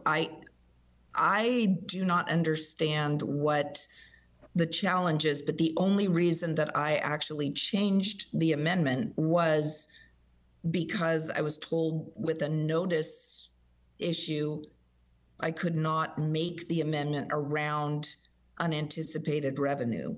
So I would intend for the unanticipated revenue, that can be used to do additional capacity building to fill the gap. I do not intend to take funds in the big picture away from community-based organizations. My intent was not to do that. It was procedurally very murky, and initially I had thought we could bring forward amendments that would allow us to take the unanticipated to consider the unanticipated funds as part of this. That's where my confusion stemmed from, and so. So why don't we go to our lawyer to provide some guidance on the issues surrounding which funding is being used for the proposed amendments. So I've got the APR up, and that's what I'm relying on, although I don't necessarily know what funding sources everyone's relying on. So what we've noticed the public is what's listed in number 7 on the APR, which says what revenue is being changed and why, and it talks about unspent SHS revenue from fiscal year 2023. So it specifies that funding source. So I don't know exactly, since I'm not familiar, if Commissioner Myron is proposing using a different funding source, and if so, that's where the notice issue would come in. So if we've noticed the public that we're talking about a specific funding source and then we're changing that, that would be, for the amendment, that would be the notice problem. There's still other ways we can go about it, but that would be, on this issue, would be the issue I've seen. So I don't know the funding. Just a point of clarification, it's all, I had 2 long discussions about this yesterday about a different amendment, but about the same concept of, and also trying to be respectful of the chair putting forward a cap proposal, and also the guidance we received from the chair's staff is that it was SHS funding, and it's all going to the joint office, and whether it's underspent or under-anticipated, it's funding that's SHS funding that's going through the joint office. So I appreciate that. It is same funding, but I think because of the way it was noticed, talking about unspent revenue, that is the funding source. So I would say, what would the process look like if people wanted to consider a different funding source than what was noticed? One option would be a unanimous consent item. So that, I think you're familiar with that, where this could be proposed today, and then a unanimous consent item. I think you know the process for that, because that could come on the calendar without notice. Another option would be to bring it up next week at the next week's meeting. So I think those are 2 options that are on the table. Okay. Yeah. Let me make it easier. I apologize for any for the time that this has taken, although I think these are really important issues that bear discussing because it bears on accountability. I will bring this forward in a different form next week. We'll clarify and just avoid the confusion here, move along, and withdraw my proposed amendment. Is that allowable? There are some very confusing, there's a lot of confusion here about what we were allowed and were not allowed to do, so. Thank you, Commissioner Myron. So I will check with our attorney in terms of, can a person who has brought forward an amendment withdraw it before there's a vote? Oh, thank you, I'm sorry. I believe so. Yes, you can withdraw it. Okay, so we will allow it as long as the person who seconds agrees to the withdrawal of the amendment. Yeah, I just, actually, before I agree to the withdrawal, just state that I'm supportive of the concept. I wouldn't support taking $1 million out of the providers, and I'm sorry you got put in that position because I think it's a very important work that needs to happen. I also think that when we have agenda items that are coming, that we need to be clear with everybody about what exactly the rules are, because if we're told we can offer amendments, then that's something that we rely on, and I think it will, from a governance standpoint, make us more effective and also have everybody have the same set of rules and understandings of what can be offered. So with that, yes, I agree as a seconder. Okay, that's wonderful. So we will consider the amendment withdrawal. We will move on to continue discussion on the underlying supplemental budget, motion R1. I will say, for everyone on the board who may be considering coming to amendment, I would just check in with our legal department as you're considering making proposed amendments. We don't traditionally do a lot of amendment making individually as a board, but there seems to be appetite for that, which is fine. I will say, just hearkening back to my experience as a state representative, anytime we had an amendment for that we were proposing on a bill, right, it was not just like consulted, but legislative council actually wrote the amendment to make sure that it was proper and aligned with that. So I would just say that as a point of order. I'm also looking for I think it would be really helpful for our attorneys to provide guidance to the board on like the process and procedure for bringing forward amendments so that we can all be on the same page and make sure that people do feel like they have the right information that they need to make sure that this process goes smoother. I appreciate the, I want to encourage like Commissioner Myron for bringing forward things like this, but again, I want to make sure everybody has the tools and information so that people can feel, that they have the right information and we're able to bring these things forward properly. So with that, we're going to return to conversation around the underlying proposal. And Commissioner Myron, I believe you said you didn't have any questions on this. You were bringing forward. I don't have questions. I will have comments, but I'd like to make those after the public question period. That's great. Okay, so we'll move on for any questions by Commissioner Stegman. Thank you. I would just like to address the board, and I appreciate the chair's office giving us the opportunity to have these work sessions and have full transparency, and I think that that's been really beneficial. I would also ask for that same courtesy from my fellow board members. When amendments are dropped literally at even 24 hours before, does not give me enough time to research, to understand. So I would just ask that we have more notice of these amendments so that they can be properly scrutinized and vetted. Yeah, I propose that. Yeah, I apologize. So, Commissioner Myron, I'm speaking. Yeah. Thank you. It's my turn. So it is, but okay. Okay, yes. But no, I as a courtesy, like if we're going to say we're going to be transparent, then let's be transparent, and it goes for each and every one of us. So I would ask and expect that my fellow commissioners, as I will make every effort, if I have an amendment, it's really challenging. So we've just wasted an hour of time when I think all of this could have been avoided. We have these poor people that want to bring a proclamation ahead, and we're nowhere near being done. So anyway, I will move on. I'll get back to where our conversation was, because I do have some questions. Okay, so back to the task sites. One of the concerns I have around the Safe Rest Villages, when we work with the City of Portland, is that I'm told that the referrals to a Safe Rest Village is made by the City of Portland. So for example, the Safe Rest Village on 122nd, there are many houseless individuals living near that site. But those folks living there don't have access to the Safe Rest Village. So I would like to see some type of caveat, something that says that there is a better system that addresses who and how people get referred into those task sites. So I don't know if any of you can answer that now, so I'll give you that opportunity. Let me make just a quick statement, and then I don't know if Conoy has a response to that or not. We just observe that you're not incorrect. The SRVs have sort of grown up over time under city leadership, and there have been some gaps in the connection points, well documented between the joint office and the SRVs. We are moving quickly to close those gaps. The chair, staff, and I are meeting regularly with city staff, the mayor's office, to understand and strengthen the connections between the joint office work and the SRVs, including the intake and the referral process.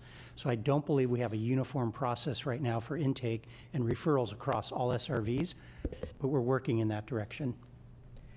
Yeah, and I'm going to make a little point of clarification. It's our first responders as well as navigation workers that can refer in. And so we have one provider as an example that not only does it, they have a certain percentage that they can refer into their operated SRV and 75, and then another portion that is taken from our first responders, and that includes navigation workers from our 3 provider agencies at this moment. And so we actually hold the function of referring within the joint office. We have folks, and we are contracting out to do that. And we work alongside the City of Portland and those first responders, as well as our outreach providers. So it's actually a clarification point that we do have internal folks, contracted providers, that are able to refer in as well. It's a select group of those navigation workers. Okay. And so maybe I can get clarity from you on which site we're looking at, and then be able to work on those folks that you're mentioning. And Yeah, so I mean, maybe this is a different conversation, but I would like to have a larger conversation to understand how the referrals work, because this has ramifications when we look at acquiring other properties and geographic equity. Like, we have to decide, like, are we going to have services in one part of the city or the county, and yet the people that are living in that neighborhood don't have access to those resources? That's what I'm getting at. We can follow up for sure on the referral process and outline it for you. Thank you. I appreciate that. And do we know the locations of the task sites? Have those been determined? They have not. I don't think they've been finalized or publicized, but we're looking at some other folks, if other folks have additional information. I have not been notified about the final selection. Okay. I mean, obviously, I'm really concerned about the timeline. We've heard that it's taking a long time to get these sites up. So I would like to know, when those sites plan on being up. I'd also like to know is who the service provider is, and have they been selected? Do we know? Not to my understanding. No. Okay, so I mean, I'm supportive of the cap, but these are the things that you want to see. This board needs to be updated on. That I would like to know. Then going to the capacity building, I just don't think that, and I think Commissioner Brim Edwards brought up a good point, is that I think if we could clean up our terminology, because when we talk about rental assistance, like, that's such a broad, like, we need to be specifying, is it emergency rental assistance, which my understanding is when you've received an eviction notice? Is it preventative rental assistance, where maybe you're just behind 2 or 3 months, but you haven't received an eviction notice? Or, so whatever that terminology is, like, could we adopt that and could we use it and be more clear rather than just a large bucket? Yes, and if I can mention, I know the last time you had asked that question and we had focused primarily on those housing placements, and we refined that proposal to be able to address the eviction prevention as well as new placements. But I hear you, and what are the 3 definitions we use: short-term, long-term, and emergency? And so when we come with our proposals, how we can ensure that those are identified. And so then I was confused too, because then I've heard of short-term, long-term, but then I saw medium. What's medium? And that was my error, Commissioner. No, it's okay. I apologize. I mean, it's short and medium. And what is the definition of short and medium then? Up to 24 months. And so when we think about long-term, it's beyond the 24 months, like permanent supportive housing structures. Right. I misspoke earlier. Okay. Yeah. No worries. So I think that's why we get confused, because you all are, I mean, you do this work every day, and so you're grounded in it, and we're not. So then when we hear these kind of interchangeable terms, we get confused, at least I do. So no worries, Kanoi, thank you. The other thing, I wanted to thank you for putting in all the metrics, and yes, that's absolutely what we want when we're talking about the capacity building, is knowing, how many people did you retain, how many people did you hire. I did have a question about when, maybe it was in the slides, like I forgot, I don't know. When are these reports going to be required back to the county? The reports from the providers on how they use the capacity building grants? I don't know that we have that specified yet. Okay, so if we could get that timeline, so we have a clear expectation, that would be great. And then going to the employment, so Dan, you said that this money would be spread out throughout Multnomah County, so can you maybe talk to me about East Multnomah County around the employment portion? Right. I'm glad to share with you the proposal. It's not final, but we have a proposal. We shared that with Commissioner Brim Edwards from Central City Concern for the coverage within the county. And it includes a specific geographic divided up among 4 different teams, including East County. Okay, so it will go out all the way? Yeah, these are a little bit different than what you see downtown. These are mobile units. They'll have a designated patrols, if you will, throughout the week, different sites each day. And those 4 teams have been divided equally across the county. Okay, that's great. And I would ask, because I think sometimes different commissioners get different information, could there be some kind of a standard that if I ask a question or Commissioner Brim Edwards asks a question, could that be shared with the entire board? Is there any reason why we can't do that? We can do that, and just for clarification, we didn't share the Central City Concern proposal that outlines the 4 quadrants. We haven't shared that yet with anybody, so we're glad to do that all at once. Okay, I just think it would save us all a lot of questions and heartache and backtracking. Okay, so I think that was all my questions for now. So thank you all so much. I just want to appreciate, I know you're working hard, and you've been up before us many times, and you will continue to be, but I do want to recognize the important work that you've taken on, and I do appreciate it. So we're going to move on to public testimony. Thank you. Before you leave, though, I did want to clarify about the task sites. So what we're doing with the CAP is obviously the capital investments for the pods, for some of the buildings and facilities for the SRV. We have had commitment from the city, as we were having the conversations about what these investments could be, working with Metro to really make sure that we were being able to make investments that we would be able to get into implementation within the next year, that the commitment is to do this in the next fiscal year. And I think that was part of your conversation, that was part of the presentation that Kenoi gave as well. So just to clarify, I think we do have a proposal from at least one board member around funding the operations for the task sites with our unanticipated revenue. So I think we can also follow up with some of the questions that you had, Commissioner Stegman, as we continue the conversation after this around the unanticipated revenue and what operations may look like. Commissioner Jayapal, did you have a follow-up? You actually just answered my question about, I was going to follow up on Commissioner Stegman's question about timing of the investment of the test site. Yes. So there is a finite time frame. Yep. Yes, exactly. Okay, thank you so much. We will now move to public testimony. So Tasia, can you share, how many folks do we have signed up? We have 9 people signed up. Okay, so everyone can have 2 minutes for public testimony. And we do have an elected official in the room who would like to testify, so why don't we start with Commissioner Gonzalez, who's here. Okay, we'll start with Commissioner Renee Gonzalez.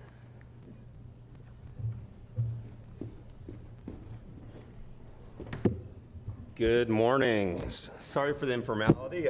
You caught me on a bike ride into the city today. We're going to do a PSR ride along, so happy to join you all today. Can you hear me okay? Yes, thank you for being here.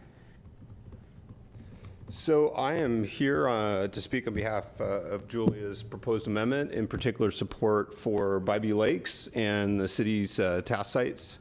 I've had an opportunity to spend a good amount of time with the folks out at Bybee, and visited it on a couple of occasions, trauma-informed, holistic support, synthesizing shelter, behavioral health, as well as high expectations. And I think it's a really positive path forward for our community as we confront these complex issues associated with homelessness. We've appreciated increased support from the county on task sites and look forward to future support there. Very happy with how things overall have progressed off of PAL. We're spending close to $20 million on task sites directly. This is a part of the city's $500 million investment annually on the homeless challenge. This is an exploding part of our city budget, includes everything from direct response, including shelter, as well as certain indirect costs associated with cleanups and other supports that we're getting into. It does not include the cost to our 911 system, to public safety, and indirect costs on our BOAC and Portland fire. So we are investing substantial dollars in this area to do our part. And so any support we can receive from the county is much, much appreciated. One last plug here. The city stood up a program in Portland Street Response, largely funded with ARPA and one-time dollars. We would encourage you all to consider in the future fiscal year PSR's potential program to support through the Joint Office on Homelessness. And with that, I'll keep it short and sweet. I'd love to hear any questions. I can't answer all the technical questions on the task sites, but was asked to speak on behalf of the city, so I certainly can speak high level on any questions you might have. We really appreciate you being here, Commissioner Gonzalez, and appreciate your testimony today. Thank you so much. Thank you all. Thank you. Next, we have Cole Merkel and Andrew Hown.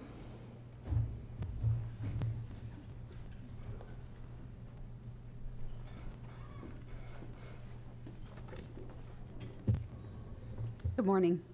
Good morning. Chair Vega Peterson, commissioners. For the record, my name's Cole Merkel. I use he, him, and his pronouns, and I'm one of the co-directors at Here Together. I'm here to testify in support of several of the priorities in the corrective action plan that are outlined in the 2023 Here Together roadmap. First, and very briefly, just thank you for including both client rent assistance and the employment programs in the CAP.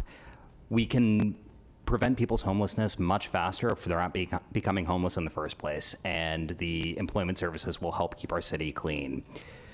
But I do want to talk about the key priority in the roadmap, which is to grow and retain our workforce. And that's why I'm urging you to immediately pass the $10 million in community capacity building grants. While working on the front lines of homelessness can be rewarding, it involves long, demanding hours to support people in crisis, making do on shoestring budgets, and earning low to modest wages. I was in direct service for 8 years. This is personal for me too. These factors are contributing to a major labor shortage that is adding pressure on an already exhausted workforce. The clearest and most recent example of these challenges can be found in the Joint Office Classification, Compensation, and Benefit Study. In that report, 78% of employees surveyed said they would leave their current organization for increased salaries elsewhere, and 86% said the highest priority change they would make to their organization is increased pay. In that study, there are dozens of anecdotes that illustrate the challenges we hear from homeless service providers in our coalition every day. For example, the worker who shared how their pay is not commensurate with their time and skill that they put in. They said, quote, "With the cost of living having taken on many have taken on a third job because their current pay at this job isn't enough to keep things afloat." No one doing the life-saving work of solving people's homelessness should have to make the gut-wrenching decision between buying groceries or paying rent. Today, you have the opportunity to make tangible changes in the lives of our frontline workers and fundamentally shift the way our region addresses this crisis. And so please vote yes on that $10 million package and get the funds out into the hands of our nonprofits. Thank you. Good morning.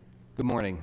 My name is Andrew Hone, President and CEO of the Portland Metro Chamber. We're part of the affiliate families of the Chamber, Downtown Portland Clean and Safe, and Partners in Diversity. And I'm here to urge you to support several of the proposed allocations within the Joint Office of Homeless Services supplemental budget modification. Of course, just to reiterate, absolute clear support for making sure that our frontline workers are appropriately compensated. And in the spirit of the amendments offered, we think the pairing of significant reform to the contracting services of the county and the joint office is absolutely critical. These two combined will make it possible for our frontline providers to have access to the resources in a quick, expedient way and to have clear and transparent contracts. Secondly, I would urge you to also support the proposed $4.7 million to support the purchase of 140 pods and RV vehicles parking program for 2 sites as part of the City of Portland's temporary alternative safe shelter sites.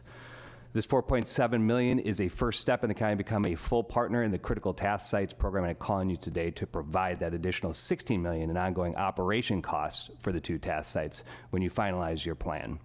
I want to additionally communicate some clear priorities from the Chamber of Commerce. Bybee Lakes Hope Center, absolutely a critical partner in the homeless services continuum, and we simply cannot afford to lose the shelter services that they offer and to see those go offline. Lastly, and most importantly, I want to make sure and crystal clear that you finalize plans to spend the roughly $100 million in underspent and unanticipated SHH funds from the business community's most urgent priority is the allocation of $15 to $20 million for the reestablishment of the drop-off sobering center. The loss of the Hooper Detoxification Sobering Center in 2019 can be seen on our streets every single day. And as you know, the fentanyl crisis on our streets is the single biggest threat to the vibrancy in downtown Portland and the city as a whole. Last week, we held a conversation with Health Justice Recovery and panel on Measure 110 funded service providers looking for common ground. And one of the key areas of agreement is that the under state law public intoxication is still an arrestable offense, but we cannot possibly expect law enforcement officials to enforce this law if they do not have a fully staffed facility to take individuals to sober up and help to recover. This is absolutely critical. Thank you. Thank you. Next, we have Andy Miller joining virtually. Andy, you can unmute yourself and begin.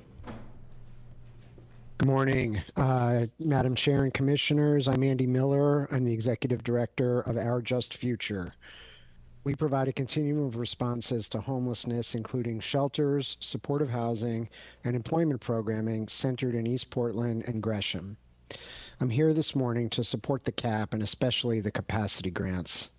As you know from the recent audit, comp study, and from testimony this morning, thank you, Commissioner Jayapal, especially for your poignant testimony, providers are struggling to hire and to operate with inadequate staffing levels because contract revenues have historically run below what's needed to fund livable wages. This underfunding puts our whole homeless system and the people it supports at great risk. We often struggle to meet the minimum thresholds every evening for staffing each of our 3 shelters, and we've gone too many months with major vacancies in most of our housing programs. The effect of this is that it burns out staff and it leaves people waiting longer than they should to receive the help they need and deserve. Over half our employees tell us they cannot meet their family's basic needs on the salaries they earn, and our Employee Emergency Fund, which we had to create to mitigate financial emergencies confronting our team members, gets fully drawn down prematurely every fiscal year. These are simply untenable conditions for organizations that this commission and our community relies upon to solve our most critical public policy issue. We're grateful for the 8% COLA this commission awarded in the current budget year, but it's important to note that that percentage was not awarded to all funding sources administered in our county contracts, and too many of our contracts underfund our administrative overhead, which pays for essential fiscal and contract compliance functions. We support an allocation formula for these grants that factors in wage differentials, underfunded overhead, and makes whole those sources that were not awarded the full county COLA. We know you all understand this issue well. We've spoken to each of you. Our shared goal of a high-performing system relies on the great people who do the critical work every day and night, and we urge you to invest the full $10 million in front of you today. Thank you. Thank you. Next, we have Laura Galina De Lovato, who is also joining virtually. You may begin, Laura. Great, thank you. Hello, Chair Vega Peterson and Commissioners. My name is Laura Galina De Lovato. I'm the Executive Director of Northwest Pilot Project. We work in Multnomah County to help extremely low-income and vulnerable older adults to find housing and navigate the often complex system of accessing rental housing. We don't own or operate housing, so it's important to us that we build networks throughout the community with housing providers and with other service providers. I'm testifying today in support of the corrective action plan, and especially in support of the $10 million allocation for capacity building grants. As my colleague Andy Miller said, the sector has been struggling to meet the wage needs of our employees to be able to attract and retain the best staff that we can. The work that we do at Northwest Pilot Project, it really is social work. And that word social is really key. We build relationships with our clients and depend on those relationships for successful outcomes, i.e. long-term stable housing for our clients. The capacity building dollars that would be allocated to us through these grants would allow us to increase wages, to have some better retention mechanisms, and potentially increase our capacity to be a stronger partner in the community and ultimately serve more seniors. We are as supportive of a transparent and clear allocation process and are looking forward to learning more about those details. And we're also supportive of metrics. Thank you. Next, we have Charles Bridgegreen Johnson, Scott Moore, and Aaliyah.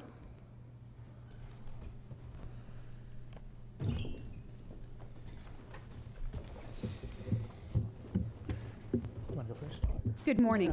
All right. Good morning, Commissioners. You've probably heard of a death by 1,000 cuts. it's just a phrase. In Multnomah, we have death by 39 community-based organizations. Oops, it's 40 community-based organizations because we're going to make Bayview Lakes part of the pool.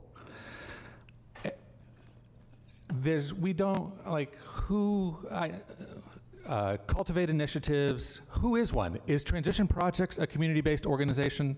Nobody knows. We get some teeny weird numbers about people who've gone into housing, and then when we were at slide 10, we had a planned failure rate of 20%.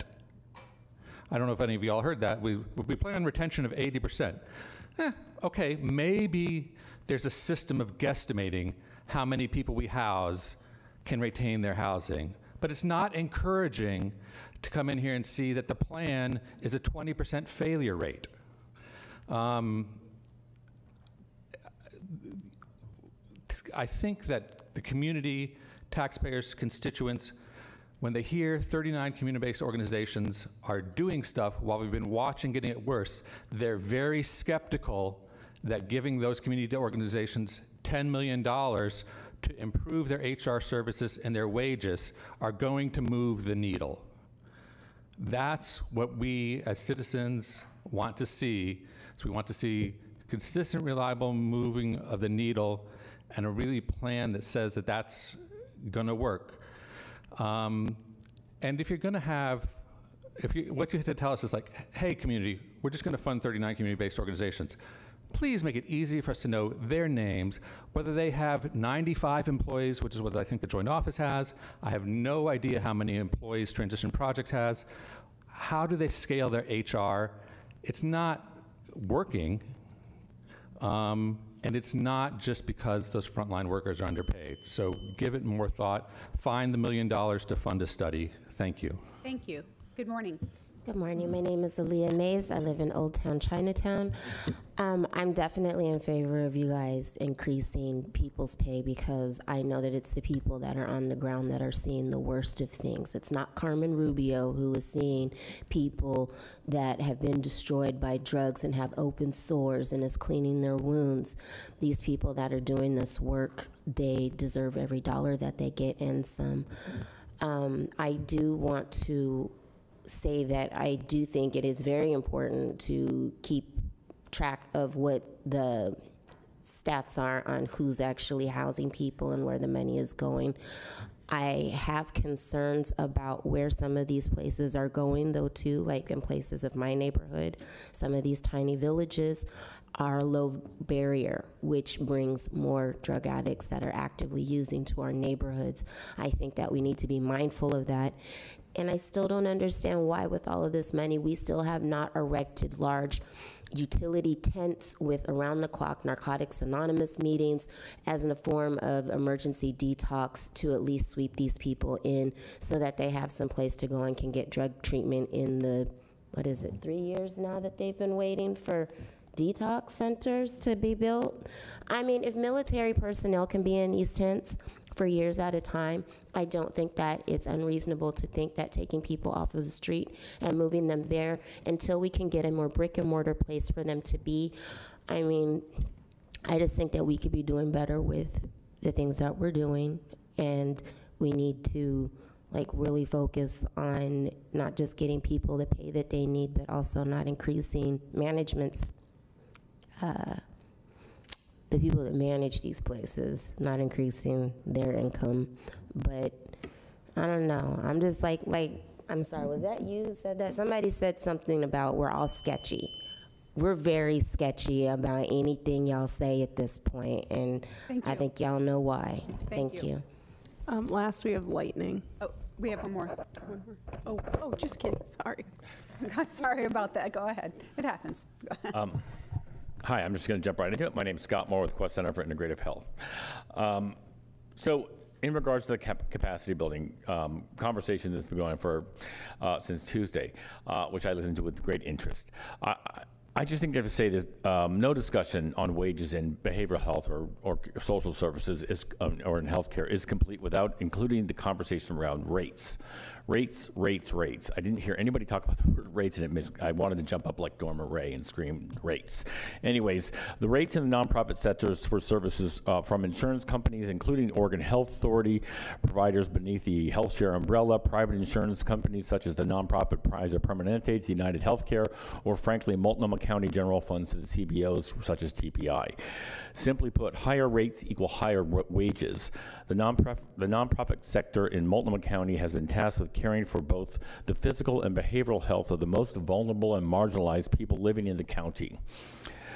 The board should prioritize all funding policy and decisions to building capacity for community-based organizations to bill wherever possible for their services, primarily through frontline assistance programs built to maintain their maintain people living in their existing situation and circumstances, primarily to be able to bill through the Oregon Health Plan, Medicaid, also to be able to receive services through long-term supportive housing services such as long-term rental assistance, not the short-term.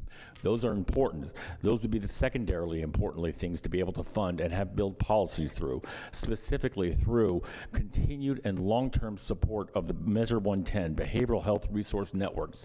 Do not allow that to be taken away simply because people are upset about the on-street. That is a huge problem. And what this man had to say from the chamber, it's true. Let's all work together as community-based organizations and business to really control that problem. And what this woman here had to say, yes, build tents, get things ready, help people have immediate services to be able to have NA meetings right away. But you know, let's get these things done, tertiary, immediate things. So Thank you. There are things that can get done. Last up, we have Lightning.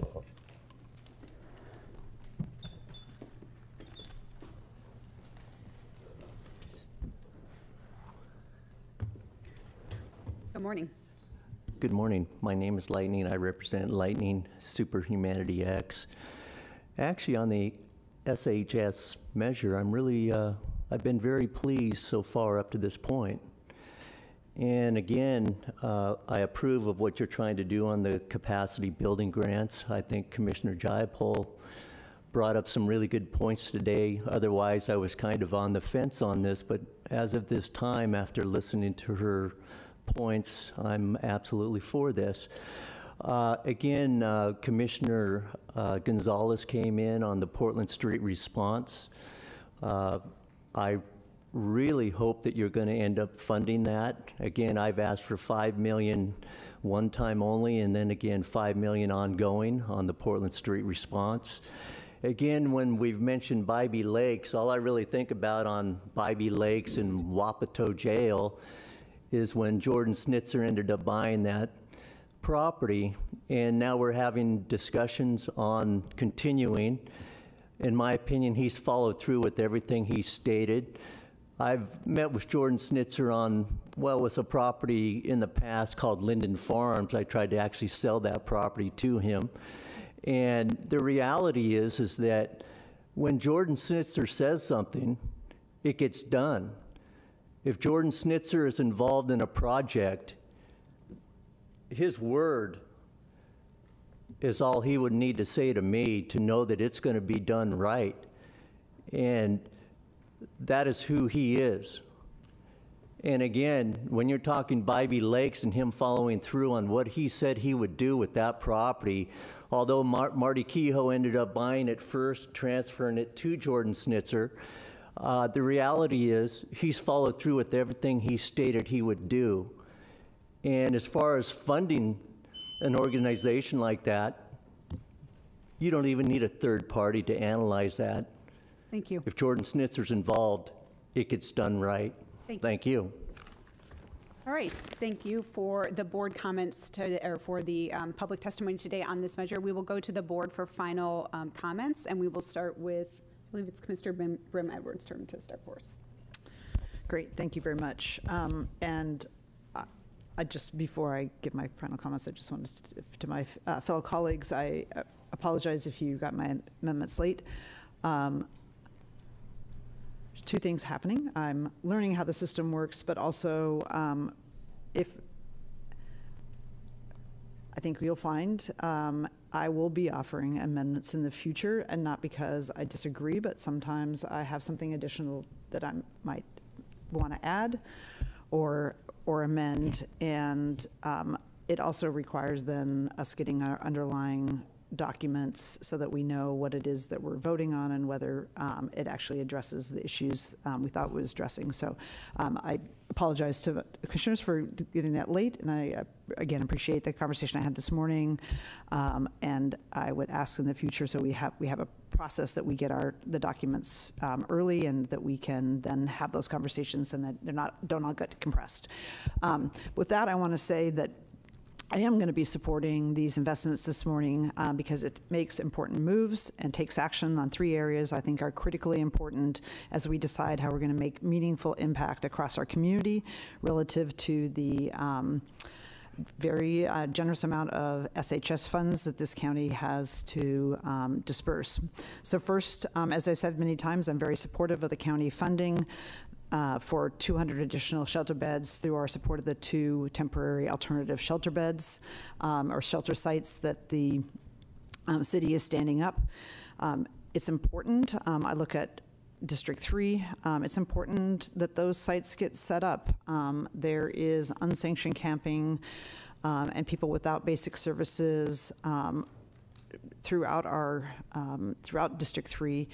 And a heavy concentration in a lot of the natural areas in the eastern portion of District 3. So I'm supportive of moving ahead as quickly as possible with standing up on the shelter sites and providing support, as I think that those sites are going to immediately help people transition from the streets to having basic services, stability, safety, and getting them on their way. And I really appreciate the partnership with the city. I think it's a good model for us. We both have an interest in changing what's happening on the streets. And I appreciate Commissioner Gonzalez coming here this morning and speaking to that partnership, and hope it's ongoing. Secondly, I also want to speak to my appreciation for the geographic parity and their approach to the Clean Start program. Many business districts and neighborhoods in District 3 would benefit from the trash cleanup, graffiti removal, and other services that are going to be provided for that through that investment. Also, the workforce development connection is a really important component to it as well, so that individuals who don't have a work history or who now have had been stabilized through some sort of housing or temporary shelter, that they can start work and employment and get back into the workforce and meaningful employment. In addition, for the third reason I'm going to be supporting today's package is this action incorporates greater transparency both with the board and our community with the metrics that have been established, and it's going to allow us to, I believe, take necessary steps to evaluate whether our investments are doing what we intended them to do, and whether we should be doubling down or modifying or doing something differently. So I think it's an important milestone to be adding those investments at the front end, that we all have seen them and agree to them, and then to get regular reporting. So with that, for those 3 reasons, I'm going to be supporting this morning's investments package that's been brought forward. Thank you, Commissioner Brim-Edwards. Commissioner Stegman. Thank you, Chair. Thank you for the discussion about the amendments. And I know that the board will be having a retreat later in October, and so I'm hoping we can talk about what an appropriate timeline to receive those amendments in advance at that meeting. But just so you all know, if I don't receive an amendment within 24 hours at least before the board meeting, I'm not going to have enough time to entertain it. So at a minimum, as a courtesy, I would ask for at least 24 hours and look forward to having a deeper discussion at our board retreat. We've been really in the weeds, and it's a good thing. But what's really exciting is that really we have never been so united as jurisdictions, as a community, as the business community, nonprofits, providers. So this is really, I think, an important moment in time for us to recognize. And, you know, we always talk about, quote, the pathway out of poverty. And sometimes it doesn't ring. It's a little bit hollow. But I think that the investments that are on the table today actually do provide a pathway out of poverty. Rental assistance and the workforce opportunity is so vital, and I'm really pleased to hear that there is going to be geographic equity in East Multnomah County, so I look forward to hearing more about that. And the tasks, you know, we've heard the community complain about the disharmony between the City of Portland and Multnomah County. Please, we are working side by side with the City of Portland. So we have listened to our community, and we will continue to do that and work in partnership with anybody who wants to move forward and have significant solutions as we address homelessness. And finally, the capacity for the organizations. I mean, I'm really, really excited, although I do want to remind folks that this is simply a down payment. Like, there is and should be and will be more to come. To me, it is just a show of good faith that we say to our providers, look, we recognize the challenges with workforce that you all have, and that we are committed, and that you are the foundation of how we're going to reduce homelessness in our community. So I am very pleased to support the CAP spending, and I want to thank everyone who's worked so hard. And Chair, again, I want to really appreciate your leadership and your transparency and through this entire process. It's been really refreshing and appreciated. Thank you. Commissioner Myron.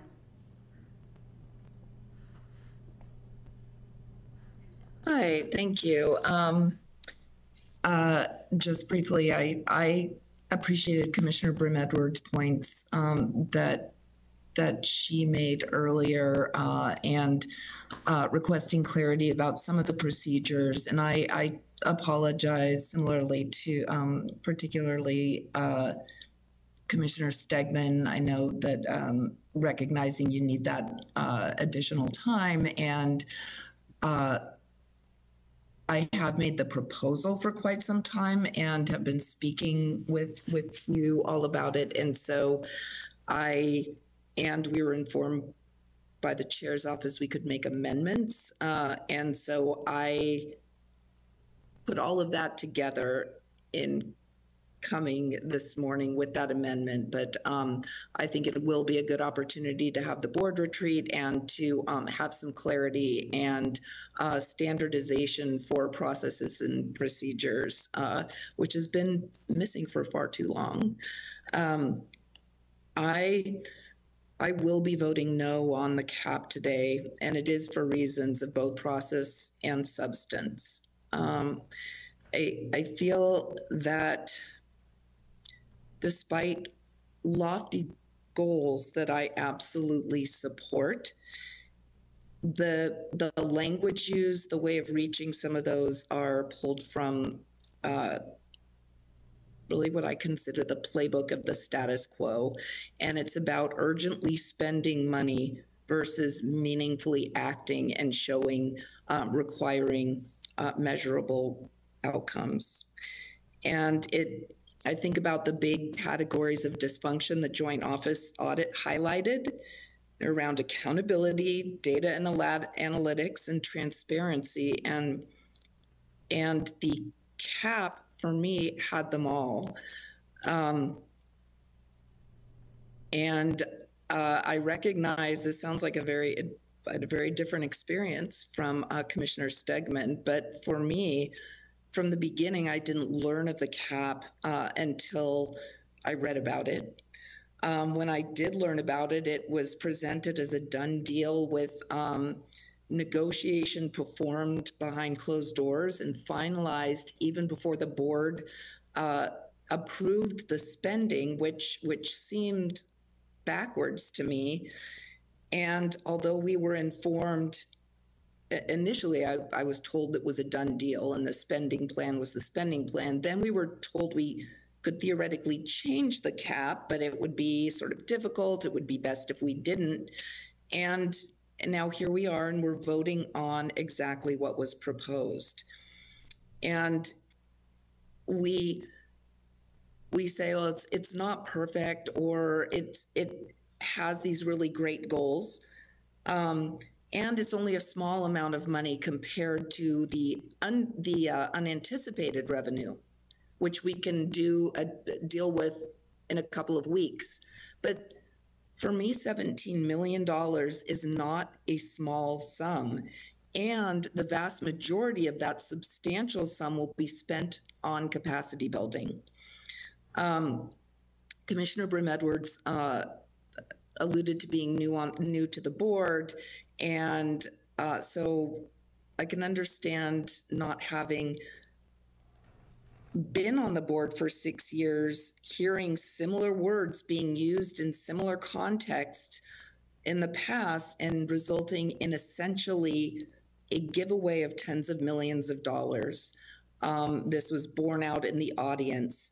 I sincerely hope I will be proven wrong and that I will see robust outcomes and demonstrations of how effective this $17 million have been, particularly the $10 million for capacity building. But I've gotten to the point where I can trust but verify. And so I will await that verification.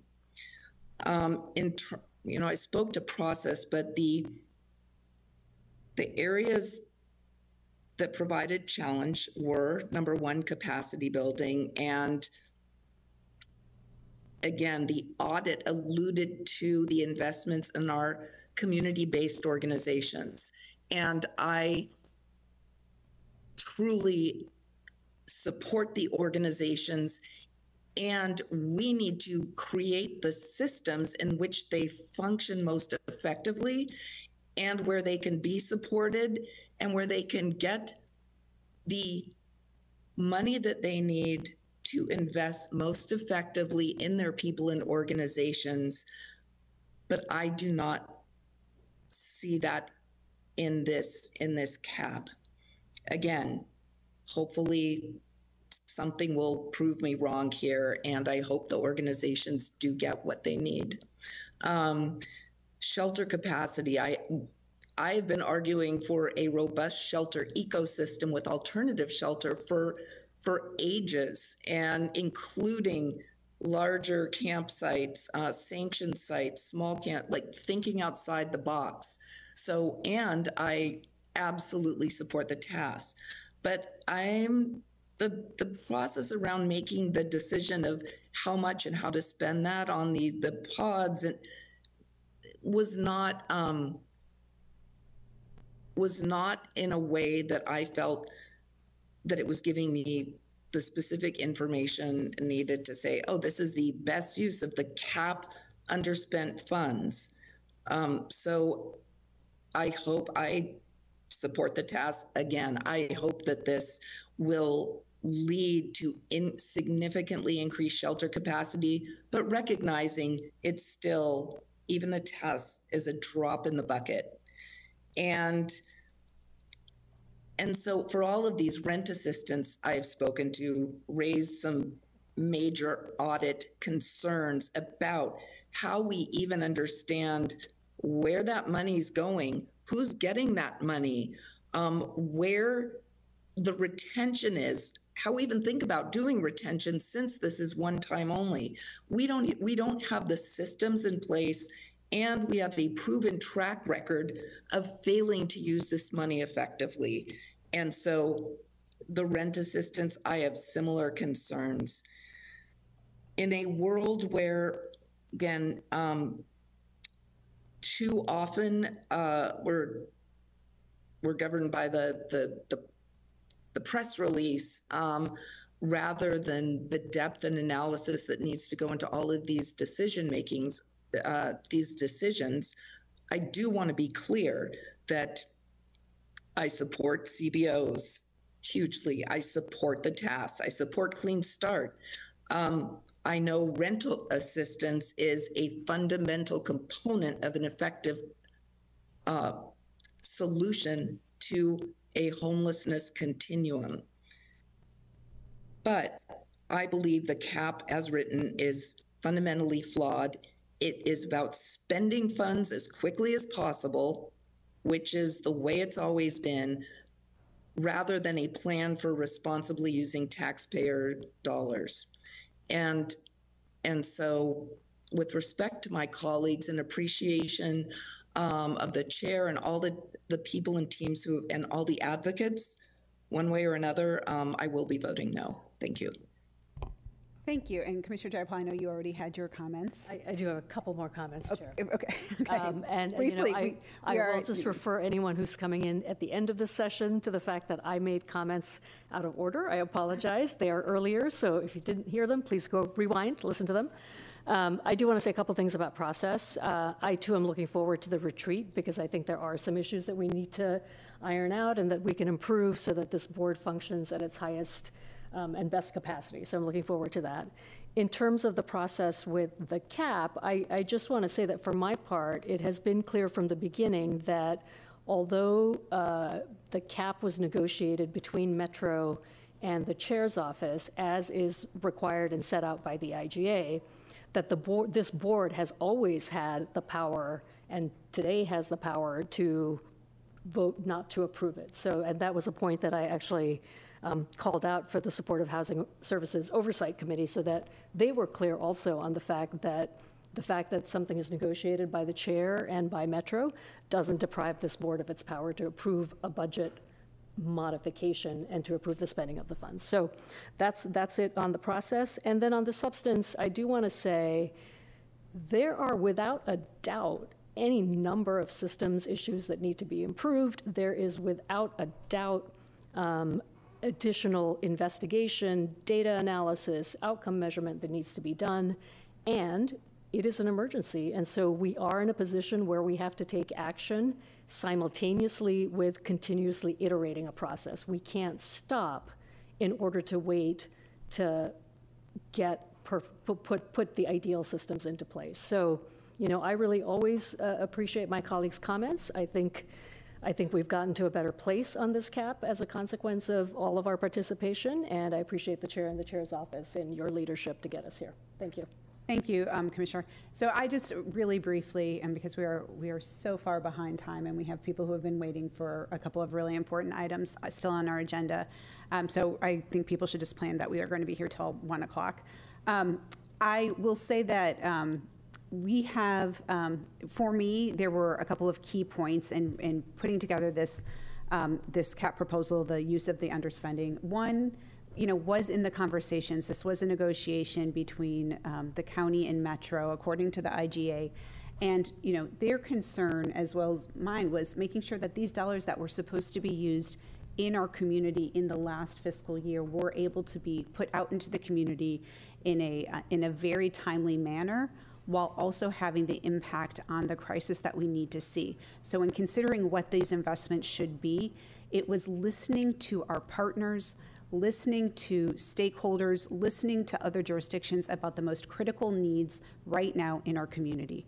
That is why we are investing in partnership with the city for capital for the next 2 task sites, which we know makes a significant difference in providing people who are currently living unsheltered on the streets safety and stability. That is why we are investing in capacity building for our providers, because they have been saying, we want to do the work that you have given us. We are in a crisis right now with our workforce. We are in a crisis right now with retention. We are in a crisis with being able to function in the way to do that. So that capacity building grants was directly related to the calls that we have heard from them and other community members around that need. In a similar way, we know that we want to make this county, this city, a place that is beautiful and livable, and we all are proud to be a part of. And we also know that we want to give people that next step in their path to stability and recovery and housing, and employment is an incredible way to do that. So bringing together those, those concepts with the investment in employment programs was a really wonderful way to do that. And again, I'm really glad that this is being matched by a $1 million investment at the state to increase the power of the investment that this board is going to be making. And then finally, rental assistance. We know that so many people are continuing to live on the edge when it comes to eviction risk and comes to being able to have the resources to even move into permanent housing. That's why the move-in dollars, getting ready to be housing, getting ready for housing and being successful in your applications, providing the short and medium-term assistance is very critical now, especially as the ARP dollars are moving away. For all of those things, I was really proud to put this forward. I appreciate the dialogue and the communication that we've had on the board. The conversations we've had have had a very real impact in how these investments are moving forward and what they look like and how we're going to be measuring and talking about them going forward. So I appreciate that. Finally, I will just say that with this investment that we're making, with the $40 million that we did in the budget, with the entire budget of the Joint Office that we passed in June, we have to be looking at all of these things holistically and making sure that the impacts we want from the investments we're making today, the investments that we previously made, the investments that we're going to be making in the next few weeks are really having that impact. And I think that is the desires on the board. It is incumbent on our board to be watchful of that, and that's the expectations we have for the Joint Office as well as providing us that information. So with that, can we have a roll call vote? Commissioner Myron? Okay. I'll come back. Commissioner Jayapal? Aye. Commissioner Berm-Edwards? Aye. Commissioner Stegman? Aye. Commissioner Myron? Chair Vega Peterson? Commissioner Myron, are you able to unmute? Aye. The supplemental budget modification is approved. All right, so we are going to, we are at lunchtime.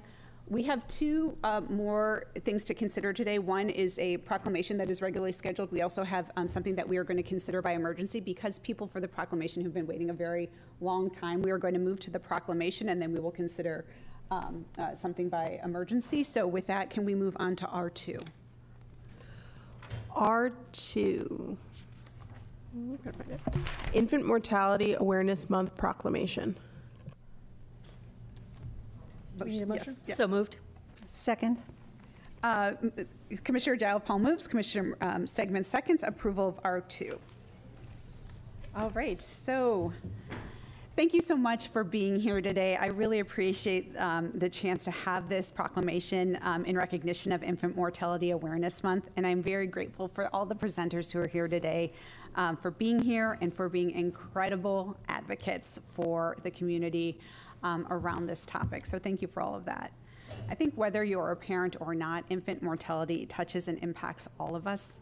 We know infant mortality is disproportionately higher among Black, African American, and Native Indigenous infants in Multnomah County, which means we have to do better on this. We have to expect more of how we're able to show up for those communities.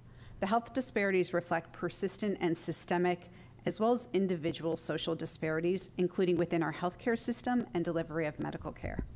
Notably, for Black and African American infants, parental education and income do not serve as protective factors against infant mortality.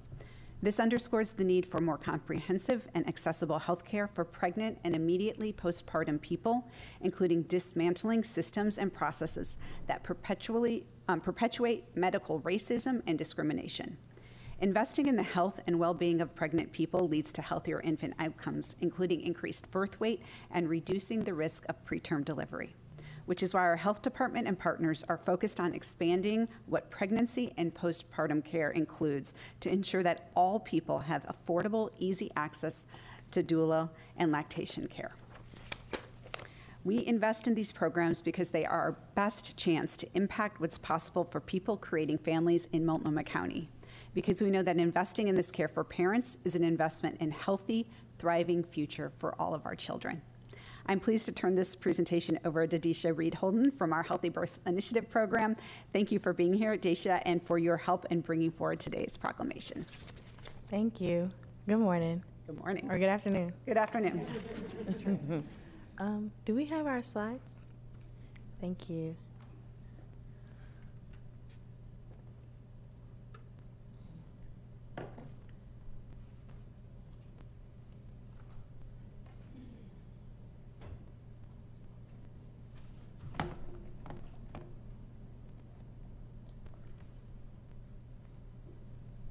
Thank you. You can go to the next slide.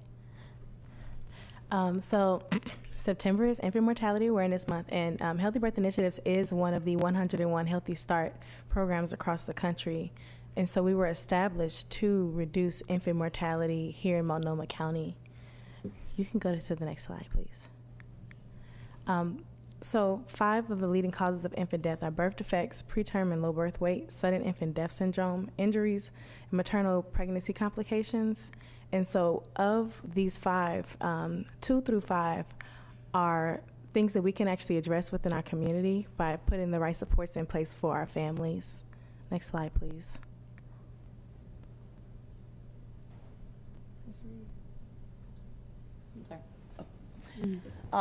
So adverse birth outcomes by race in Multnomah County specifically. Would you mind stating your name for the record? Thank you so much. I'm we know sorry. who you are, but I apologize. My name is Chantel Reed. I use she, her pronouns. I am the interim deputy director of health for the health department. I apologize. I've been here. I've been paying attention and readily excited. I'm so happy to be here today to talk about this very important issue. But adverse outcomes, specifically by race and ethnicity, severely impact those individuals and persons in the African American, Black, and Native American communities, low birth weight and preterm birth weight. Preterm birth, specifically in African American women, 12.4 times amongst women over a short range of time. Infant death in African American women and Native American women also are exacerbated in those areas. Deisha. Next slide, please. And so when we talk about education and income not being enough, education and income are usually indicators of whether or not someone has Medicaid or private insurance. And so with that, we can see that a Black mother with a master's or a doctorate is likely to have a birth outcome in regards to preterm or low birth weight that is close to a white high school graduate. And this is data that was shared just this year at a national level. Next slide, please. And so what we know that that reduces and eliminates risk for our families are having birth and postpartum doulas and lactation support. So on this particular slide, we have information about how some of our families have shared what their experience were with having doulas, particularly culturally congruent doulas that provided support for them around their pregnancy and postpartum time, including education about breastfeeding, safe sleep, which we know reduces the risk of SIDS. Both breastfeeding and safe sleep reduce the risk of SIDS. And we don't have to talk too much about breastfeeding since I know you guys just did the World Breastfeeding Proclamation a few weeks ago. But even down to supporting parents, moms and dads, and creating birth plans and things like that that we know statistically improve outcomes. Doulas are instrumental in being able to provide support that reduces the need for interventions during birth that can impact the well-being of the infant and the mother after birth. And we can go to the next slide. And so around lactation, we also have quotes here from families who shared about getting lactation support. And one of the big things that came out of these conversations was the ability to have someone who can come to their home. That's what community-based lactation counselors do. It's the resource that they give, similar to that of a doula. And while we know that having a doula alone, even if they're not trained to provide lactation support, is something that statistically has been proven to increase the rate of breastfeeding initiation in families. we know that it's important for families to have the support that they need to continue for as long as they want to or as long as they can with breastfeeding. It's beneficial for mom and beneficial for baby. And research is still coming up to show how long the benefits last in regards to breastfeeding. And so when we look at what the benefits of having a lactation counselor are, they include having help with meeting your goals based on where you are, providing education and creating a breastfeeding plan similarly to the way that you would create a birth plan in advance to make sure that you have all of the pieces in place that you need to have the experience that you're striving for. Next slide, please. So normally when we come and do our proclamation each year, we share about the work that HBI is doing to reduce infant mortality in our community. But this year we really wanted to emphasize what we know to be the gaps. And those gaps include not having adequate access to doula and lactation support. We are indeed Multnomah County employees, and so we get off at a certain time, but we know that our families need that support around the clock in a way that we cannot provide. And so through our program and building partnerships with other community organizations, we have been able to partner more of our parents with doulas, and it's been great for our Medicaid population.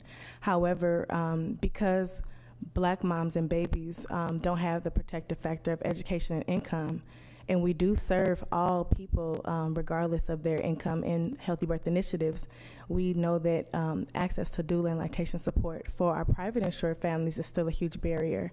And since their outcomes without support especially are similar to that of white women who have just finished high school, even when they have advanced degrees, we know that it's not enough for just our Medicaid population to be able to have access to doula support. Most pregnancies around the world are still unplanned. And so people are indeed figuring out moving things around to accommodate a new life coming into their families in a lot of cases. And so with that, the cost barrier of needing to pay $1,500, $2,000 or $3,000 for a doula can be a huge barrier, but everyone deserves to have that support, not just Black moms. Everyone deserves to have the support in order to be able to have a healthy birthing experience and a healthy postpartum experience and breastfeeding experience that will empower them to be able to feed their babies for as long as they can or as long as they desire to do so. And so we do a lot of systems advocacy work and outreach within Healthy Birth Initiatives through our case managers, through our program coordinators and our program specialists. And so with that, we do encourage our families to get doulas. We do partner them with doulas. We are constantly working to find new ways to be able to fill that gap for our private pay, but we need help with that. We need help with that, and we know that with the Medicaid insurance being in place now, we see that there's room for us to expand to be able to make sure that all families have access to this without cost being such a huge barrier as it is today. And so some of what we have been doing through Healthy Birth Initiatives is working to figure out what we can do and what we can support that will allow us to improve outcomes for all families, because if Black families have the widest disparities, we know that anything that benefits our community is going to benefit every community across the board, and that's what we're striving for. Next slide, please. All right. Hello and good afternoon, Chair and Commissioners. Thank you for the opportunity to speak about the recognition of infant mortality awareness. My name is Ashley Kuhn. I am Danae from New Mexico. I am with Chagu Malhithush, a Future Generations Collaborative Program, FGC, and I'm here to talk about the importance of Native culturally specific programming, such as Chagu Malhithush. Next slide, please. As most of you already know, the FGC is a collective impact partnership between Native and Native-serving organizations, tribes, community members, education institutions, and systems. Together, we address public health issues impacting the Native community with a culturally congruent, trauma and healing-informed approach. FGC's collective impact seeks to promote family well-being and connection through traditional means. Families are offered well-rounded workshops and gatherings aiming to promote safety, knowledge, and wisdom around prenatal and infant care. It is the combination of collaboration and care that strengthen the health of our Indigenous families. We are so grateful to Multnomah County and the Health Department for making investments into the community like this. Oh, sorry, next slide, please. For recognizing the need for cultural programming. Because of partnerships like these, we were able to receive funding for Chagu-Monkey-Lush and its expansion. We hope that with continued funding into the expansion of this project, we are able to carry on with the important work. Chagu-Monkey-Lush is a future generation collaborative's own trauma and healing informed implementation of the National Help Me Grow program that is specially geared toward our Native cultural needs and traditional practices. Our structure continues to adjust to meet the needs of the community through referral networking, direct family support, and system navigation. As Native people, we are proud, respectful, resilient, and strong. We draw strength from our traditional practices and value those in our community as relatives. To support these values and cherish ties, we offer a holistic approach where we prioritize family well-being through the relationship of connection and collaboration. Our direct family support nourishes and uplifts families through two means: weekly connect and play circles, which are our family play groups, and through one-on-one support. These two modes contribute to supportive factors such as community engagement, peer connections, early detection and developmental screening, concrete support, social emotional competence, supporting values and beliefs, protecting and honoring culture, a safe environment, respect, and nurturing mental, physical, spiritual, and emotional health. In supporting family well-being, we also want to ensure providers are aware of the importance of cultural congruence practices when working within Native and Indigenous communities. Our model also allows us to build in and upon programs' cultural awareness, which better supports access and breaks down barriers and that prevent families from receiving the care they need and want. Our team currently partners with providers such as NAEA, WIC, FGC, Multnomah County Library, and other community providers, all seeking to build successful circles of care for families. We meet with our partners through two modes. First, providers join us and play at our Connect and Play circles. When present, providers are building direct relationship with families, leading to more trust and familiarity. Secondly, we meet monthly for the latest news on programs, events, gatherings, and ways to identify new resources for families. This type of connection and collaborative relationship shows our families that we care. We hear their wants and needs. We uplift their voices. We want everyone we collaborate with, families, community members, and partner providers, to feel invested in ensuring families with young Native children are receiving safe, quality, and equitable health care to help with preventative measures. Cultural programming is a must. Again, thank you for your recognition and continued support. We're greatly appreciated. Thank you. Thank you. So I want to say, we know that a healthy baby starts with a healthy family. And if we give families healthy starts and we give them all the support that they need, we know that this will build healthy communities. The importance of raising awareness for infant mortality really builds on us being able to support like where we go on the foundation support of who we are as a community. When Deisha first came to me and she said, listen, we want to be able to do this because we want to be able to build some pillars and be able to provide like longer sustaining support in our community, I said, absolutely, I support it. As a doula myself, when she raised awareness that doulas in our community are supported by OHP, but they're not supported by private insurance. This was something that we really needed to elevate, and we wanted to make sure that we raised to the attention. So staff members of the county would not have those services accessible to them. So this was something that we wanted to say, like, listen, we need to shout it from the rooftops. We need people to understand that being able to have that support and being able to have those services available to them will limit the issues that we have and the concerns that we have with infant mortality and reduce those rates in our communities. We are committed. We are going to continue to move these initiatives forward, but we want to make sure that we continue to make reductions and we make strides and to continue to support families in making sure that the numbers that we see now don't continue to plague us in the future. So I have been charged with reading our proclamation, and I want to make sure that we have that opportunity to do that today. I have it here before me, and it reads as such. Before the Board of County Commissioners for Multnomah County, Oregon, our proclamation September 23rd as Infant Mortality Awareness Month in Multnomah County, Oregon. The Multnomah County Board of Commissioners finds the Multnomah County is committed to reducing infant mortality and improving the health outcomes of Black and Indigenous parents and babies through respectful community clinical practices and interventions, and has formally acknowledged racism as a public health crisis. September is Infant Mortality Awareness Month, an initiative that supports and inspires people from around the nation to take action in support of the goal to improve the health and well-being of women capable of birth, infants, children, and families. Infant Mortality Awareness Month is an initiative intended to celebrate infants living beyond their first year of life. Racial inequities and infant mortality rates persist among Black, African American, and Native Indigenous communities in Multnomah County and are the result of barriers in healthcare, support, employment, and community settings, as well as racial ethnic discrimination within healthcare systems. Statistically, Black African Americans are the only ethnic group where prenatal education and income do not serve as protective factors against infant mortality.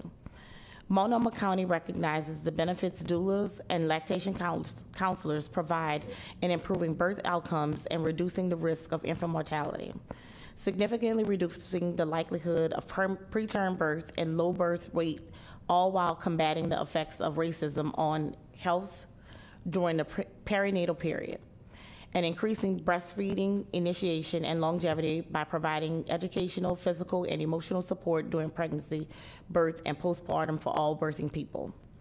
Multnomah County commits to exploring how to ensure access to community-based doula lactation support for all residents, regardless of insurance, by building on the strengths and wisdom of our communities, raising up needed changes to support health for babies, birthing people, and caregivers of babies, and the importance of reducing racial disparities in healthcare and birth outcomes for babies.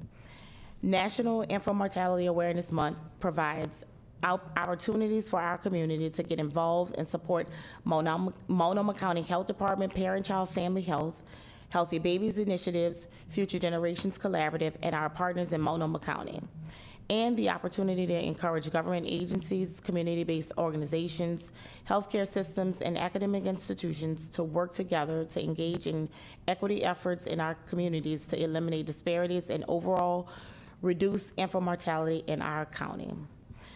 The Multnomah County Board of Commissioners proclaims September 23rd as Infant Mortality Awareness Month in Multnomah County, Oregon, in recognition of the celebration of the importance of each child born in our community celebrating their first birthday and living healthy and rewarding lives. Adopted this day of, September 7th, 2023. Yes, it's still the 7th. Thank you so much, Chantel. I really appreciate this. I appreciate all of you. We'll go to the board for any quick comments. We'll start with Commissioner Stegman. Thank you all so much for being here. I did have, before I make comments, I had some questions. I think it's on slide 4, where it shows the percentage of birth weights, preterm birth.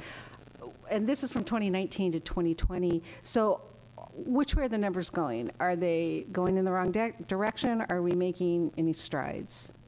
So we have begun to start making strides. Some of the interventions that the team has been putting into place, we're starting to see some improvements, but of course, to Disha's point, we're looking for some continued support, some continued access. I see Ms. Violet sitting in the audience. She has expanded what that looks like on the criteria for entering the programs, but it is, of course, the community partnerships and expanded criteria that's allowed us to be able to make some strides.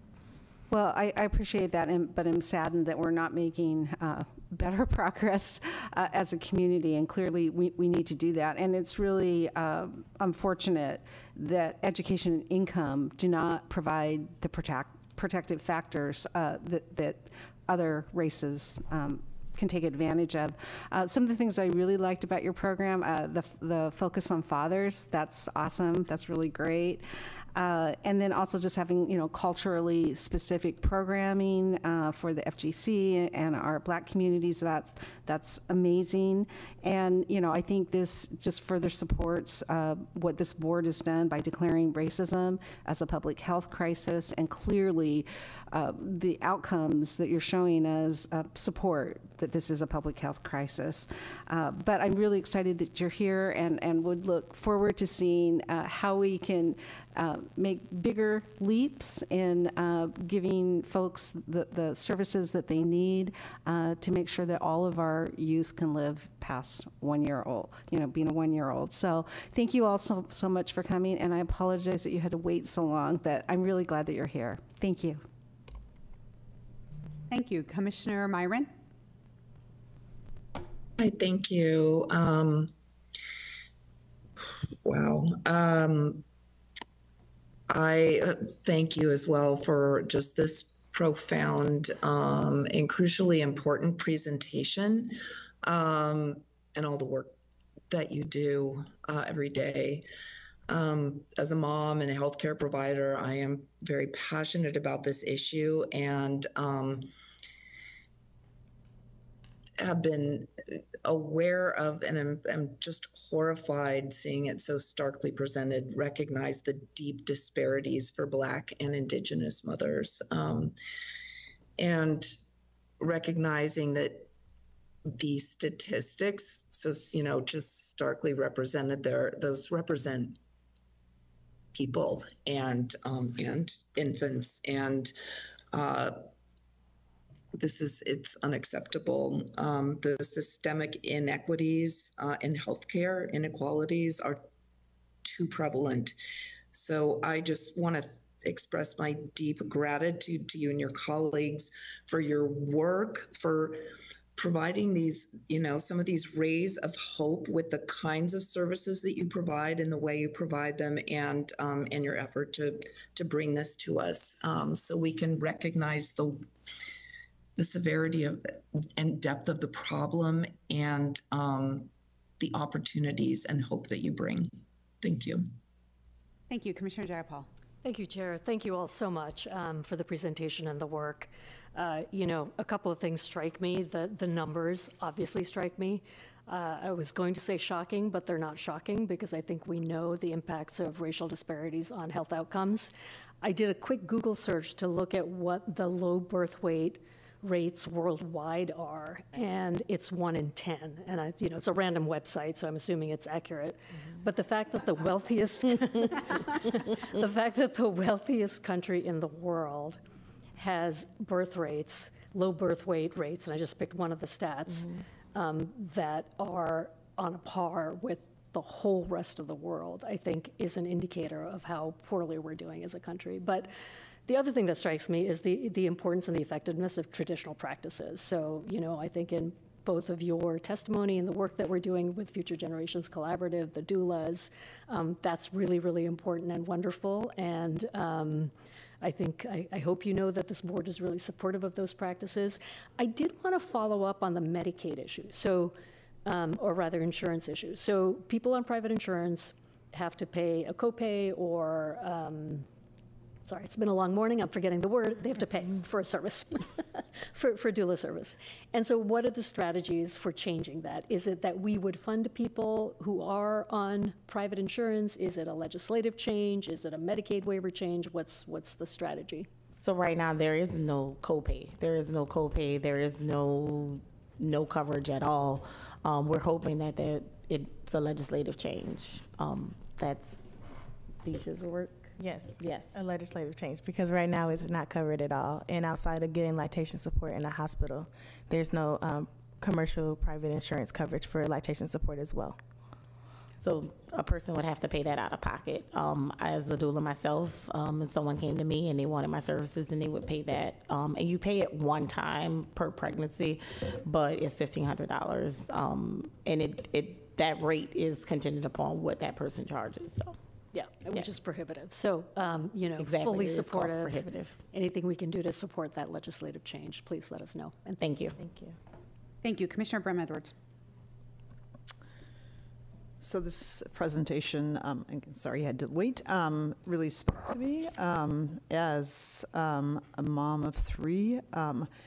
And as somebody who would reside, and if I look at this chart, in one of the boxes that, because of my race, income, and education level, would be sort of in the most privileged, one of the least likely to like experience an infant death or low birth weight child. So when I think about that, I think about just as a mom, the heartache that comes with not being able to have your child celebrate your child's first birthday, which as a mom I think would be the ultimate heartache and heartbreak. And so I love the presentation, and that there's some really, I think, proactive, proactive, tangible things that we can do to change that. The doulas and the lactation consultants, and I think it's interesting that the private insurance market doesn't cover that, because it just reminds me of many of the other things that women have had to fight for from commercial insurers that are not covered. I think in some cases because they might be viewed as primarily things that women would need. And so like Commissioner Jayapal's like, sign me up to help advocate for those changes.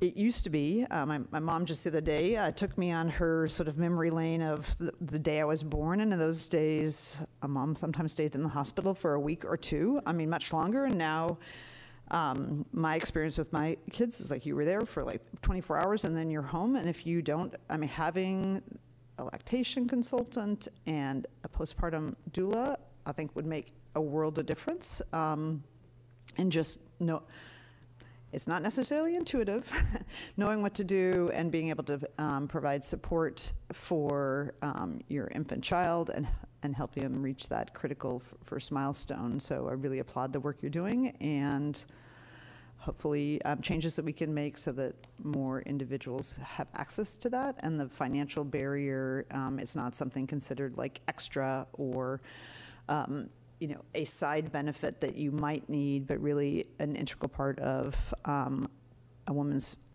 overall health care that she receives. So thank you. Thank you.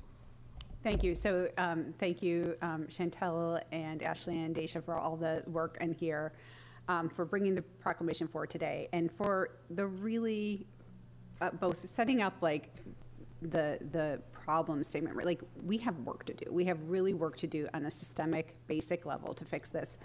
And it's also wonderful to hear about all the work that is happening to change that, and I thank you for that.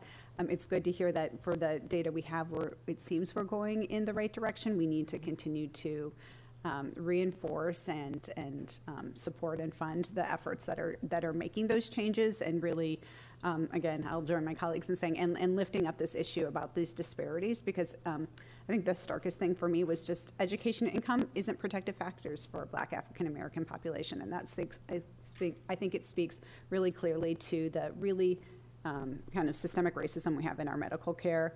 And how we need to all be working to change that. So just appreciate all of the work so much for this. And again, thank you for your patience in being here today. Really appreciate the chance that this board had to really still consider and lift up this issue. So thank you with that.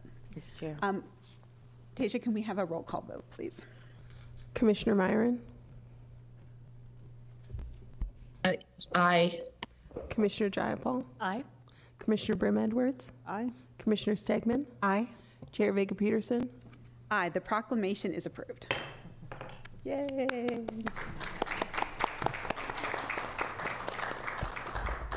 Thank you all very much. Thank you.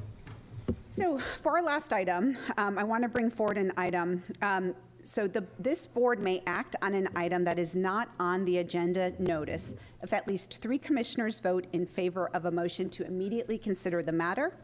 For the matter to actually be adopted, all commissioners present must vote in favor of the matter.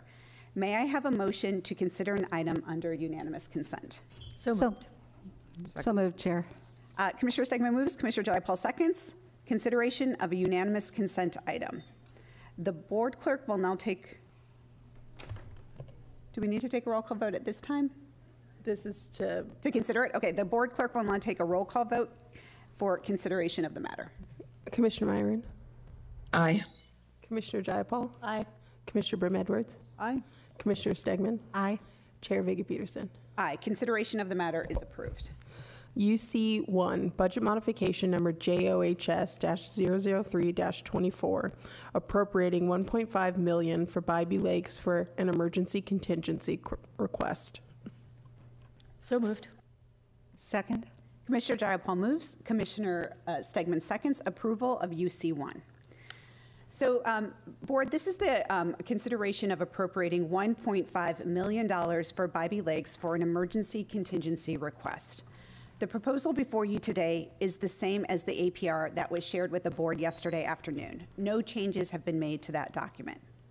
We consider today's emergency action to provide funding for Bybee Lakes Hope Center, providing $1.5 million from county contingency funds in support for 175 shelter beds through the end of the year. Because we don't have time to wait and cannot risk the loss of a single bed in our shelter system right now. We cannot and should not continue to argue over the past. Not doing so and putting that type of method behind us has been one of the hallmarks of me coming into this position as chair. Instead, I want us to look forward to the future together in partnership. That is why my door has always been open, because I've always believed there is a place for diversity of shelter resources as we think about how we have to respond to the homeless crisis on our street. Yet I know we have always been I know we have to be good stewards of taxpayer dollars, which is why the budget modification in front of you requires Helping Hands to meet with our CFO monthly and to provide access to their financial records for fiscal monitoring. It also requires Helping Hands to put together a financial recovery plan by October 20th and engage consultants to lead independent assessments of Helping Hands' current financial and operational situation and develop recommendations for the long-term sustainability of Bybee Lakes Center. We have all, I think, toured Bybee Lakes. I think we have all seen the good work that we do. But the fact is that running a shelter inside of a vacant, a half-vacant former jail is just expensive. It is an expensive building to operate, and it might be prohibitively expensive for Bybee to operate the facility long-term.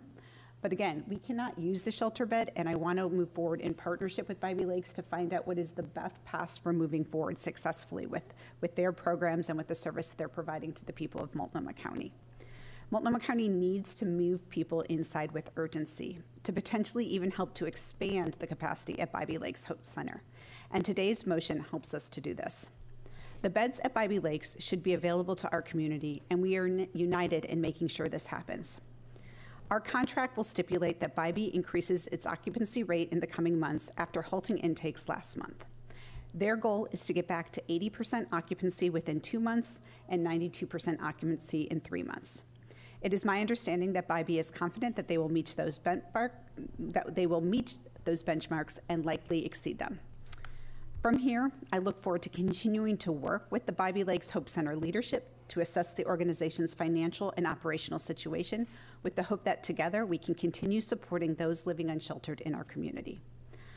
I want to thank all of the many, many community advocates who reached out over the past weeks to express your thoughts, concerns, and support, and to every member of this board for your partnership in considering and moving towards consensus on this short-term investment to maintain shelter capacity. Now I'd like to welcome Mike Davis, CEO of Helping Hands, to testify first on this issue and answer any questions from this board. Good afternoon, Mike. Thank you for being here. Thank you. Do I have just 2 minutes or more? You have 3. Let's aim for 3 and see how we go. Okay, perfect. But you'll be able to answer the board's questions, so it's a little bit different. Yes. Okay.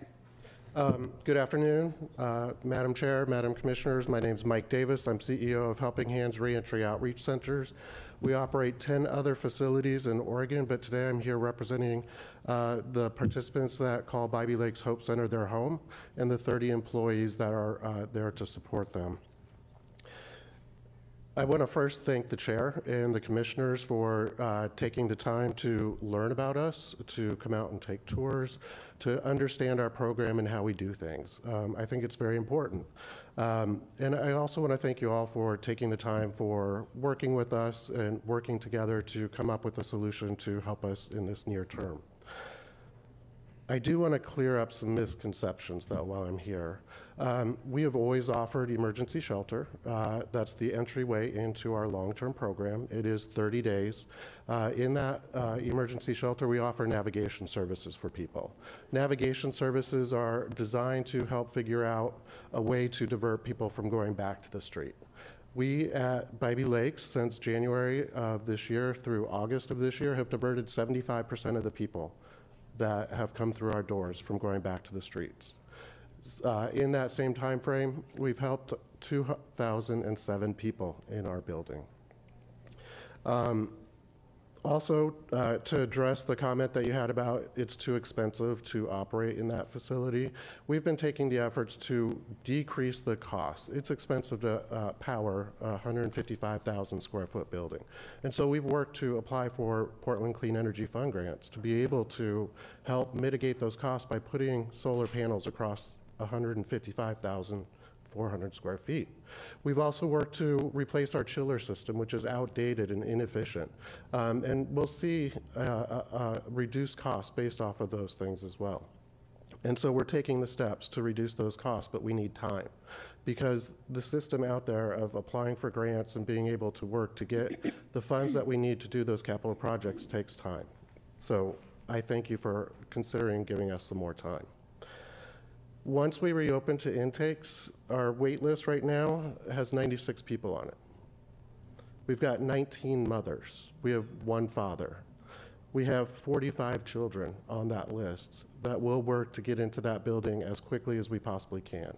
It'll take us a little bit of time because there is a process to bring people in, but we will work through that process as quickly as we can and get these people off the street that have been waiting.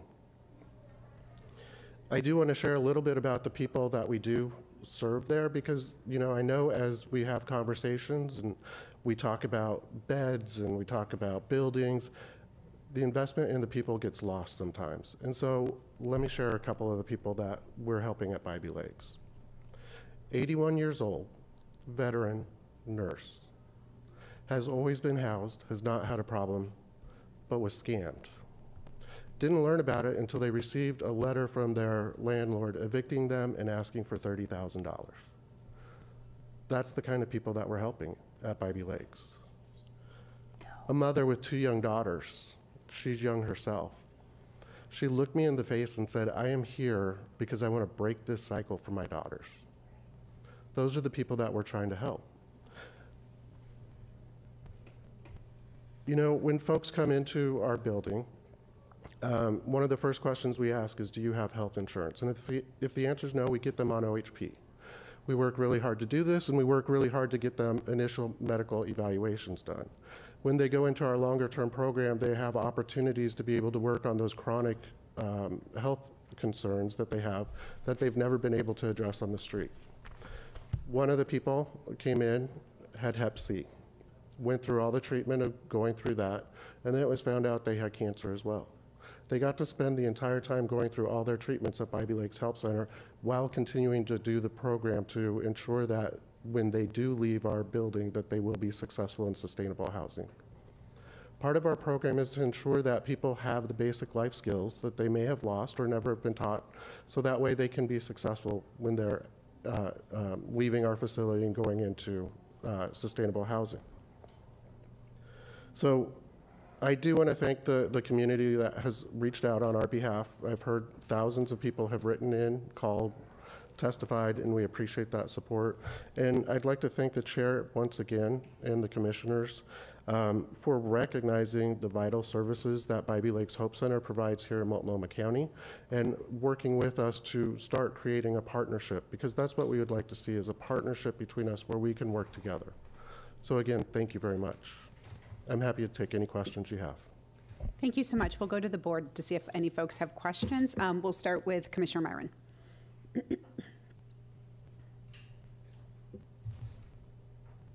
Thank you. First of all, I want to commend Alan Evans, Jordan Schnitzer, Helping Hands, and your board for coming to our community's aid years ago by opening the Bybee Lakes Hope Center. It's a data-driven transitional housing facility that has with shelter that has served thousands of people experiencing homelessness to date. Despite never receiving county funding and despite the many naysayers and skeptics who were in the county itself, we on this board, myself, the community owe you a tremendous amount of gratitude, so thank you. Bybee Lakes, my understanding is you asked for two sort of tiers of funding months ago. The more emergent funding to keep that would be needed to keep your doors open and ongoing funding. I look forward to a third tier. You've also mentioned some serious innovation that I think could be accomplished in our partnership, so that will be exciting to consider. But you know what I do want to speak to the process of how this came about, that we're sort of voting on this at literally the very last minute to get this funding for you. And I know the chair in her introduction said we don't have time to wait, but you know, I believe the chair's office has known about this need for months and has had plenty of time to get information, negotiate, and invest in advance proactively, at the very least in the emergent needs of the facility. So you wouldn't have to, for months, face this potential cliff and the potential of closure. Rather than respond for the first time, or to do things so that we could avoid that stress, including on the thousands of the over 1,000 constituents who did write into us, which I so appreciated. It was at a meeting just like I think a week and a couple of days ago, the chair proposed an investment for the emergency funding that I think had already been rejected by Bybee Lakes. And only then, when I imagine that was maybe brought to the office's attention, were there what sounded like some real negotiations. It has felt like the process has been unnecessarily protracted.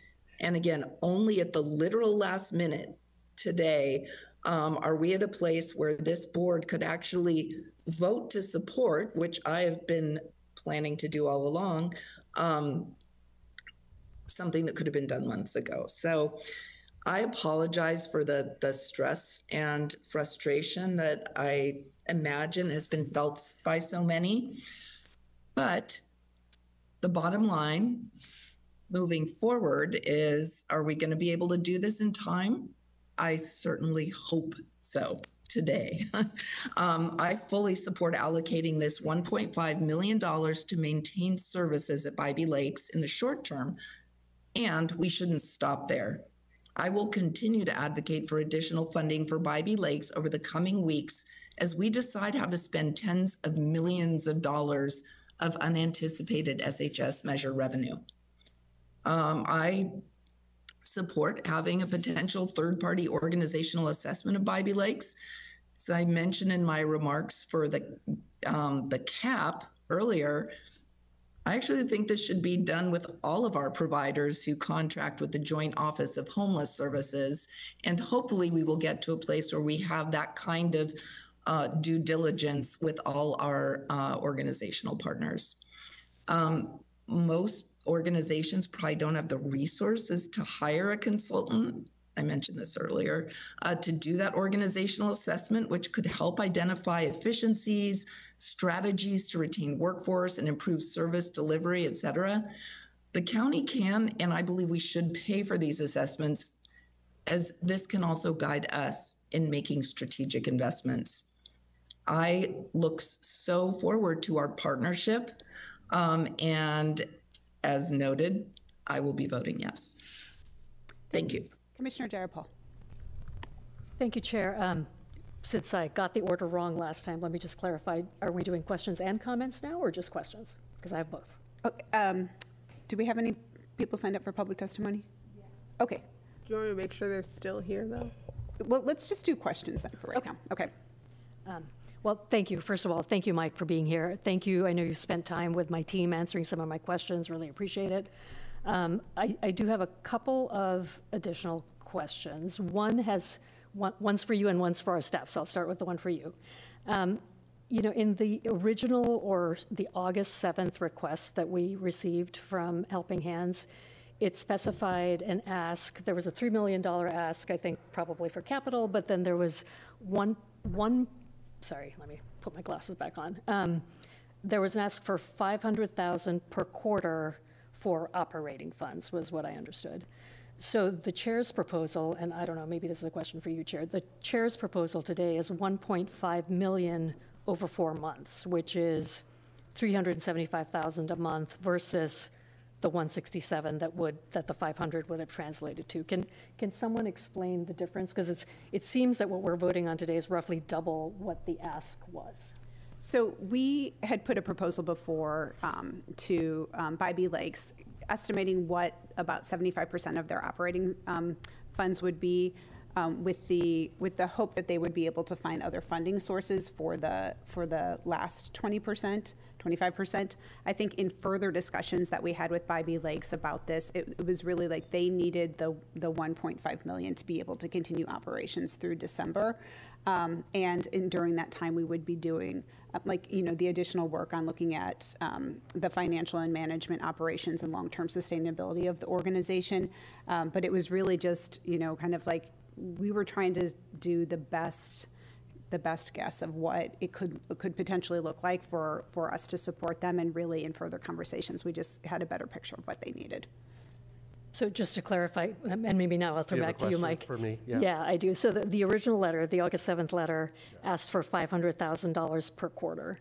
Was there something that changed between the time of that letter and today that the ask is now for $1.5 million per 4 months? So the change came about because there were concerns that we've heard at different county meetings that there has not been time to talk it out with the larger proposal. And while we didn't have the luxury of being able to wait for multiple workshops for that to happen, we had to look at, okay, what can we do to ensure that we could keep our doors open through the end of this year? Right, but when you sent us the request in August, that was $500,000 per quarter.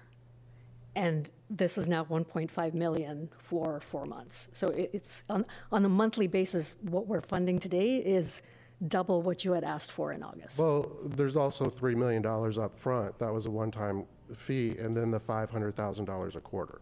So there was some money up front so we could get whole on our bills, as well as have the ability to pay for operations as we continued on. There are things that happen at an organization when you get into this emergent situation where hiring freezes. So we are short-staffed people in development that would help us build out the capability and capacity to be able to do this fundraising. I also believe that as part of this investment that the county is making, a lot of the major donors that are paying the SHS tax that have told us, we're not donating to you because we pay this tax, will work with us once again. And so we'll be able to bring in additional donations as well from that. And so we do see that we need this kickstart to get going, but long-term sustainability is our ultimate end goal. I really appreciate that. And, again, I appreciate the fact that you've had a drop in those private donations. So I'm not really asking about that. I'm asking about the cost of operations. And maybe what I heard you say is that this 1.5 million isn't just for the ongoing cost of operating the facility, which is, that would be the 500,000 per quarter that you had identified in August, but that the 1.5 million is maybe covering liabilities that exist on top of the ongoing operating costs? Yes, we do have some liabilities that we have to take care of, so that way we can get whole as an organization, so that way we can continue to move forward. Okay, so the 1.5 million then is both existing liabilities and ongoing operating costs for the 4 months left till the end of the year. Yeah, it was basically everything needed to keep their doors open through December 31st. And keep the power on and keep the water going. Yep, okay. Thank you, I think I understand that. And then a question for Christian. I think the proposal is that we take this funding from contingency. So just want to circle back to understand. So the proposal is we take it from contingency and then we backfill with unanticipated revenue, although we'll still have to vote on that. So I want to understand what's left in contingency. That would leave, sorry, for the record, Christian Elkin, Budget Director, I use she, her pronouns. So what that would leave in contingency is just roughly around $350,000. I usually have a spreadsheet for that, and I didn't bring it up here with me. My apologies. So in the contingency for uncertainty, we started with just above 2.2 million. So after the actions that we took last week, and then this proposal today, it would leave about roughly $350,000 in that allocation. And then we still have our general fund contingency, the $2 million, our routine contingency that we keep for all of our unanticipated emergencies. Thank you. Those are my questions. Thank you. Okay. Thank you, Commissioner Drapal. Commissioner Brim-Edwards. Great. I've got 3 questions. I have comments, but we'll do this later. So I've actually two questions for you and one for the chair. First,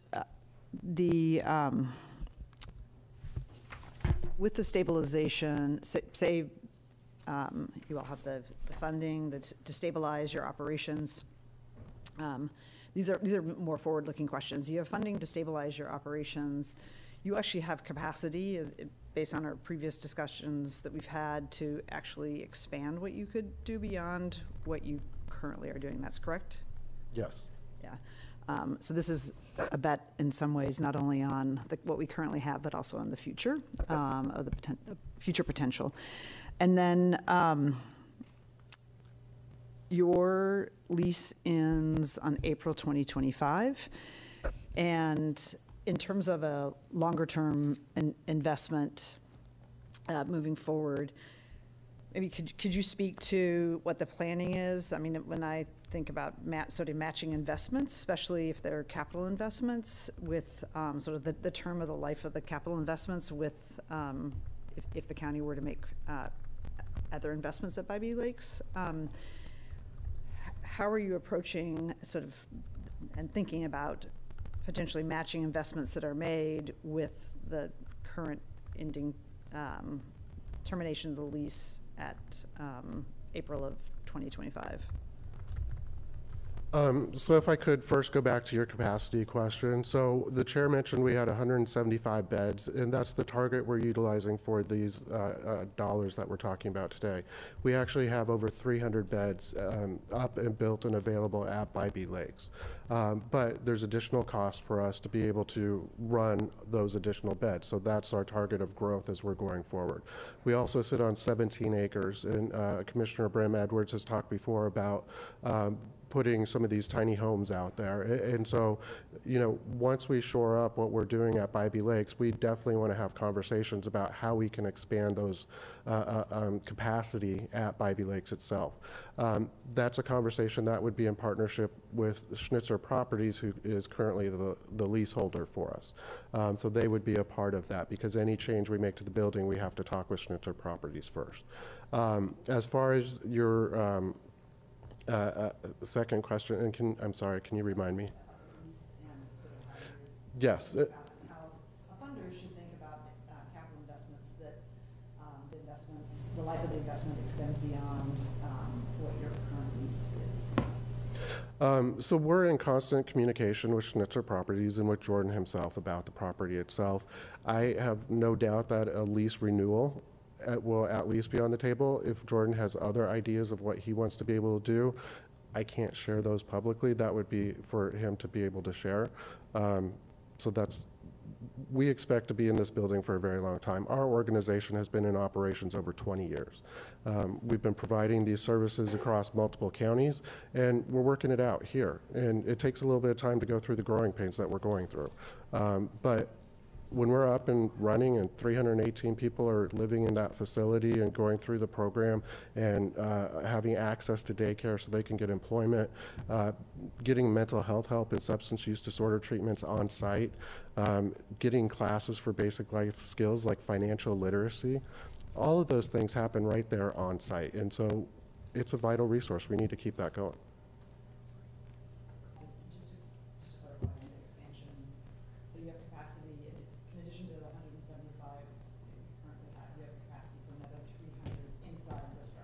No, there's a total of 318 beds there. They're built out, yes. They're built out, they're linens, everything. Another 125 and the possibility of some sort of outside site on the larger property, assuming there's an agreement. Correct. Excuse me, sorry, Commissioner Edwards, is your mic on? No, it is not. Thank you. Thank you for calling that out. Do I need to repeat the question, or we're good? No. Okay. Thank you for the information. So we have potential of another 125 plus another additional potential outside if that's negotiated. And I guess the last question I have, and this is more of a timing issue, because I know organizations, when you start contracting, so like taking in no more individuals, like there is a cost to like starting a shutdown or a slowdown and then to restart again. And I'm optimistic we're going to be moving with speed this fall, but I'm curious about the December date of like how the 4 months got picked.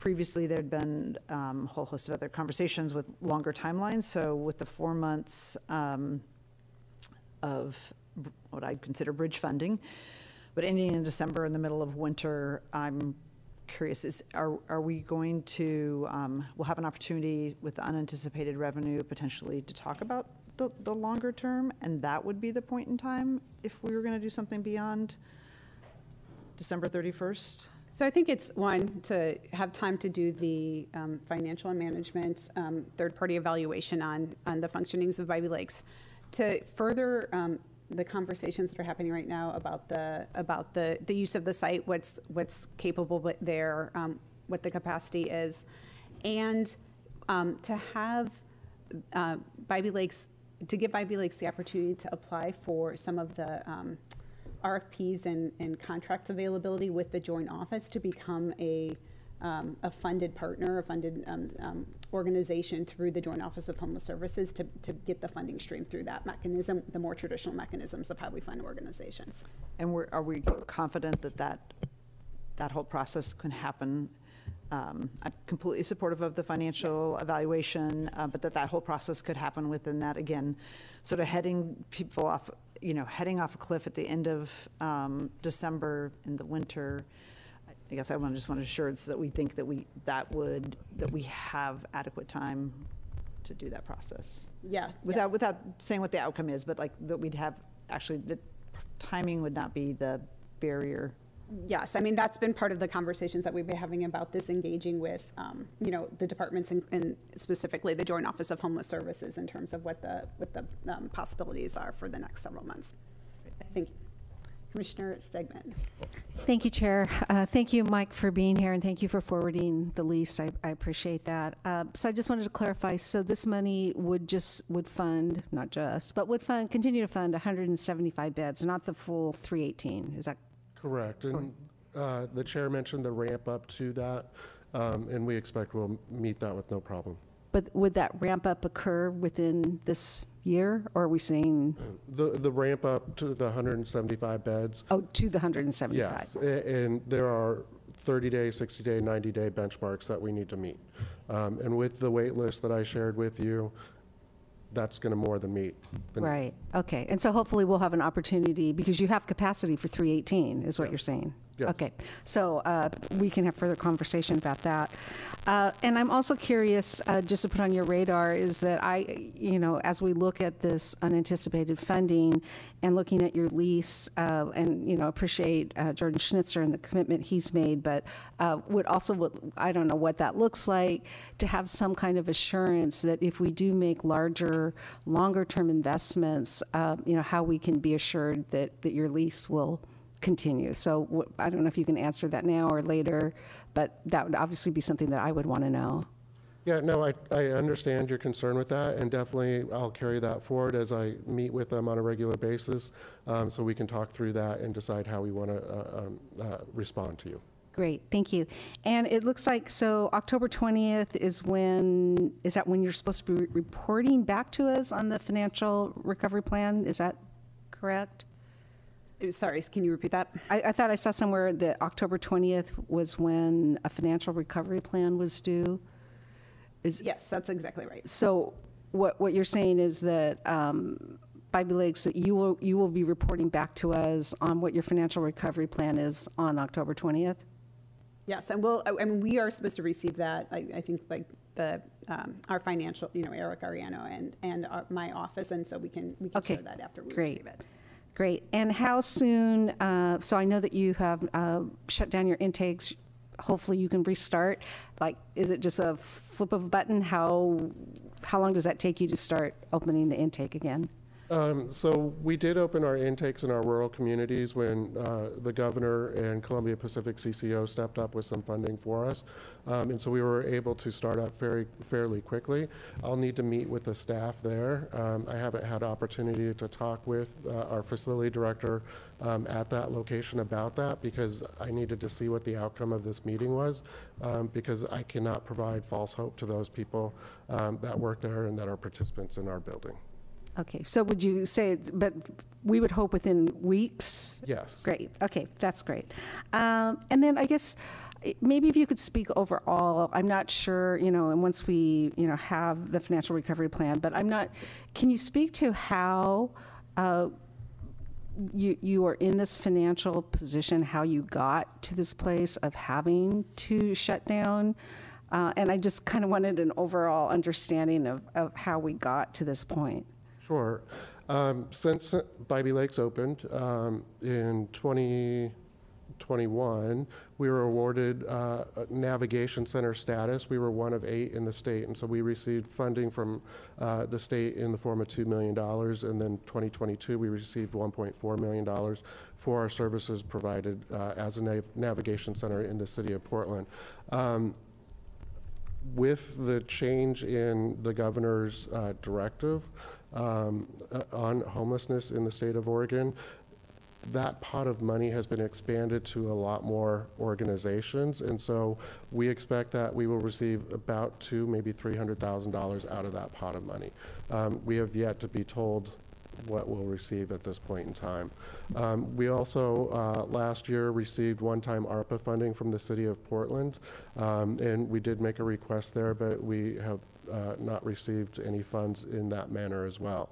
And then also with the opening of Bybee Lakes in October of 2020, we had major funders that were buzzing to be a part of opening with 6-figure donations towards capital, towards operations once we were opened up. But we hear from them that this SHS tax is really hitting them, and that's where their investment is going for homelessness, is through that tax. And so it's kind of a triple whammy that we're getting hit with, with the state of emergency, with one-time funding, and then with the SHS tax. Great, thank you for that. I appreciate that. That gives us a larger view of what's happening. And I have toured your facility and think that you all are doing really great work. And I'm very pleased that this board can hopefully step in and preserve those 175 beds and even expand to the 318 as soon as possible. So thank you for being here. Thank you. And we do have a tour coming up soon, so I'll see you soon. We do. Yes. Great. Thank you so much. We're going to go ahead and open it for public testimony Thank you. this time. We have 3 people signed up for public testimony: America Vicente, Eric Cole, and Susie Kirschner. Great. And let's have 2 minutes for public testimony. Thank you.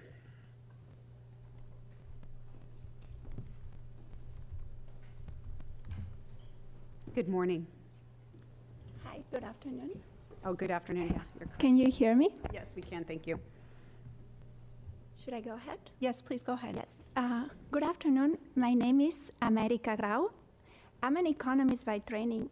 My work with a multilateral financial institution allows me to be exposed to multiple countries and situations, especially in developing countries and with colleagues in fragile and conflict settings.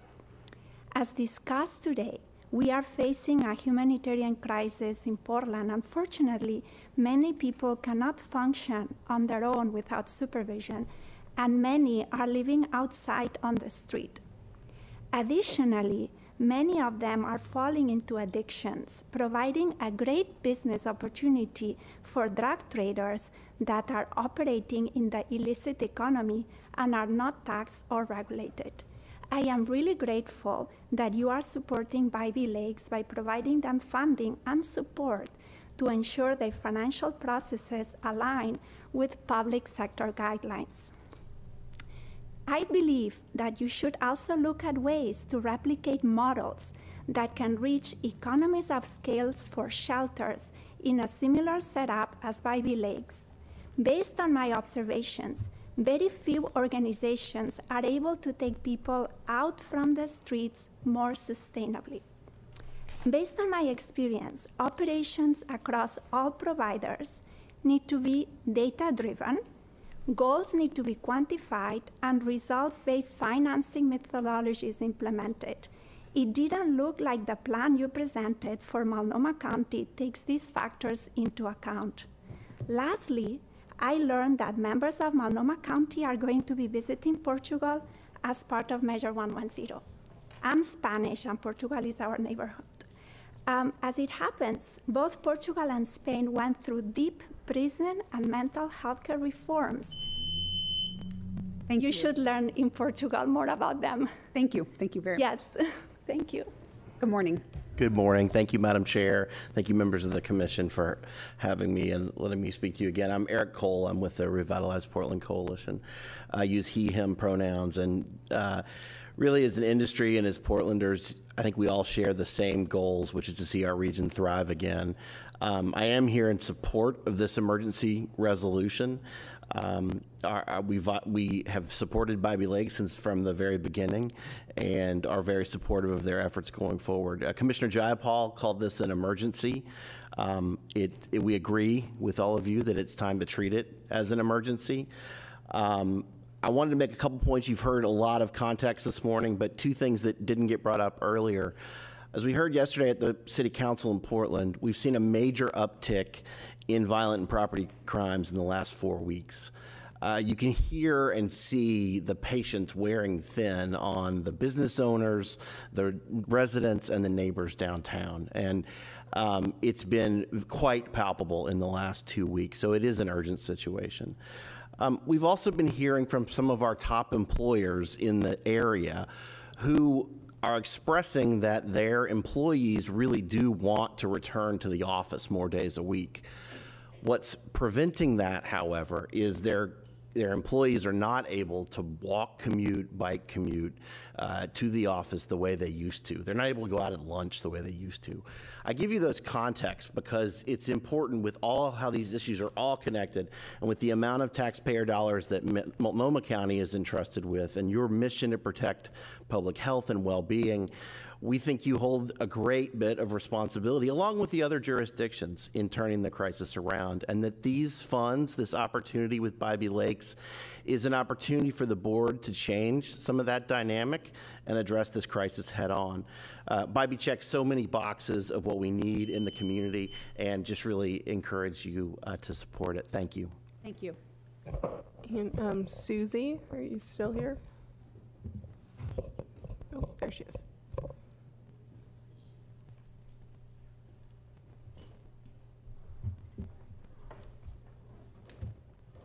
Good morning. Chair. Or good afternoon. And good afternoon, yes. And thank you, Chair and Commissioners, for the opportunity to tag on to that, which I didn't complete, but it's sort of, I wanted to sit through this because I truly do, being what I said earlier, I appreciate the time that you are dedicating. And where there is a multi-layered solution, what I have heard today are so many of the solutions that people are carrying with good heart and good anecdotal stories.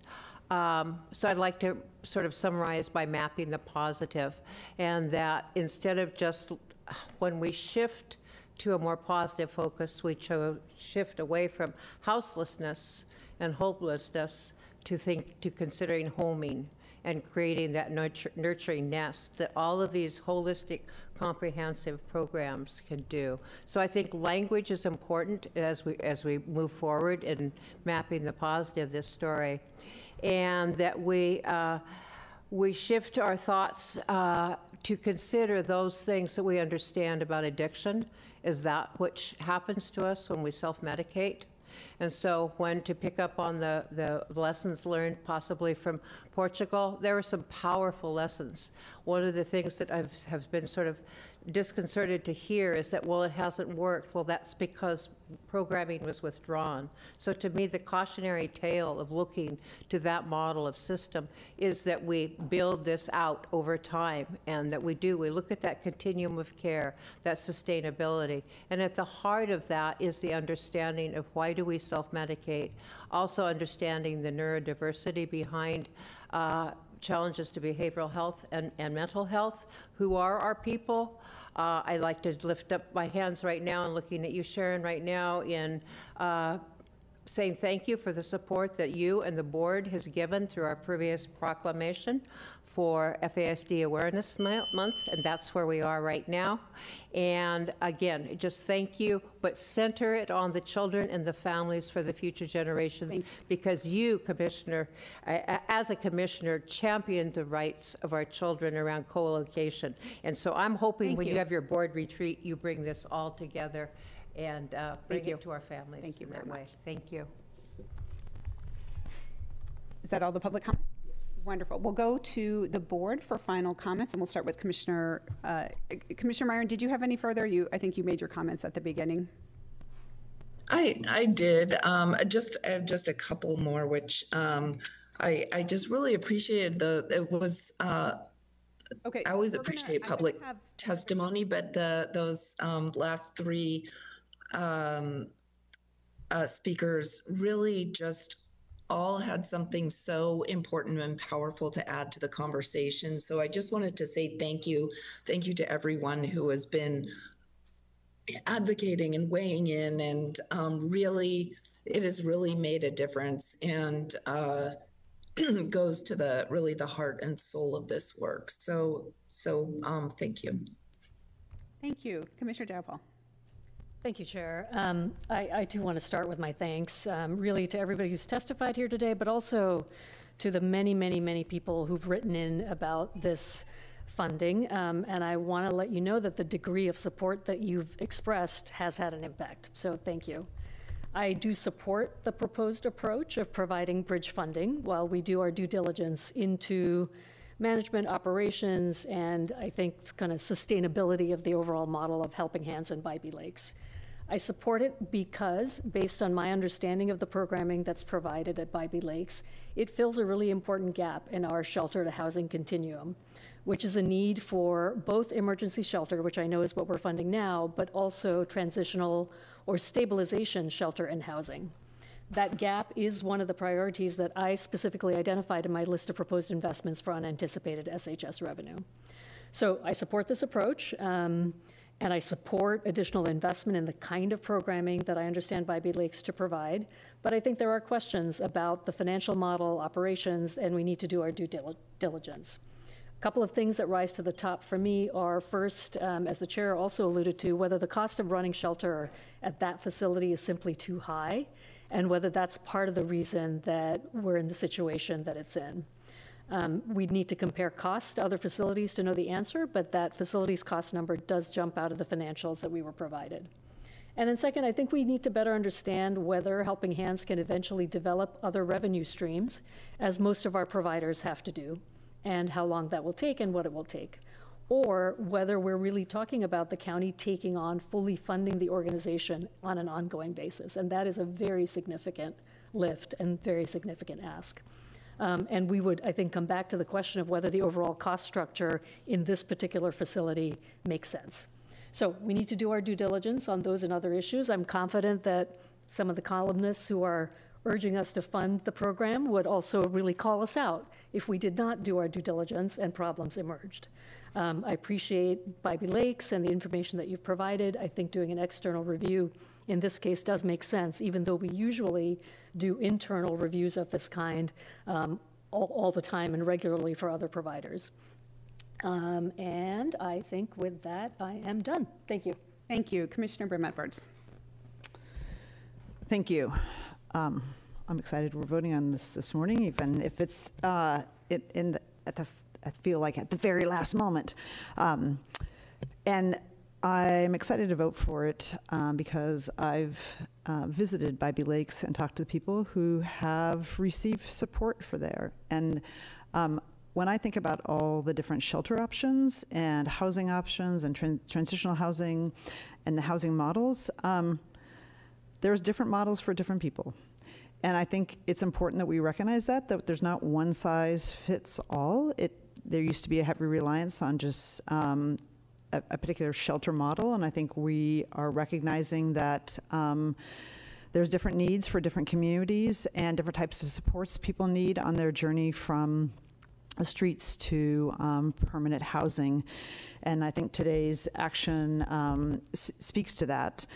Also, I want to just note that I've had an opportunity to talk to staff at Fabian K-8, which is the nearest elementary school to Bybee Lakes, and the fact that families with children, with elementary school children, can have their children even in a state of what would be considered like a somewhat unstable situation, that they have the stability of being able to go to the same elementary school every day and be school kids like everybody else is, I think, another really unique feature of Bybee Lakes.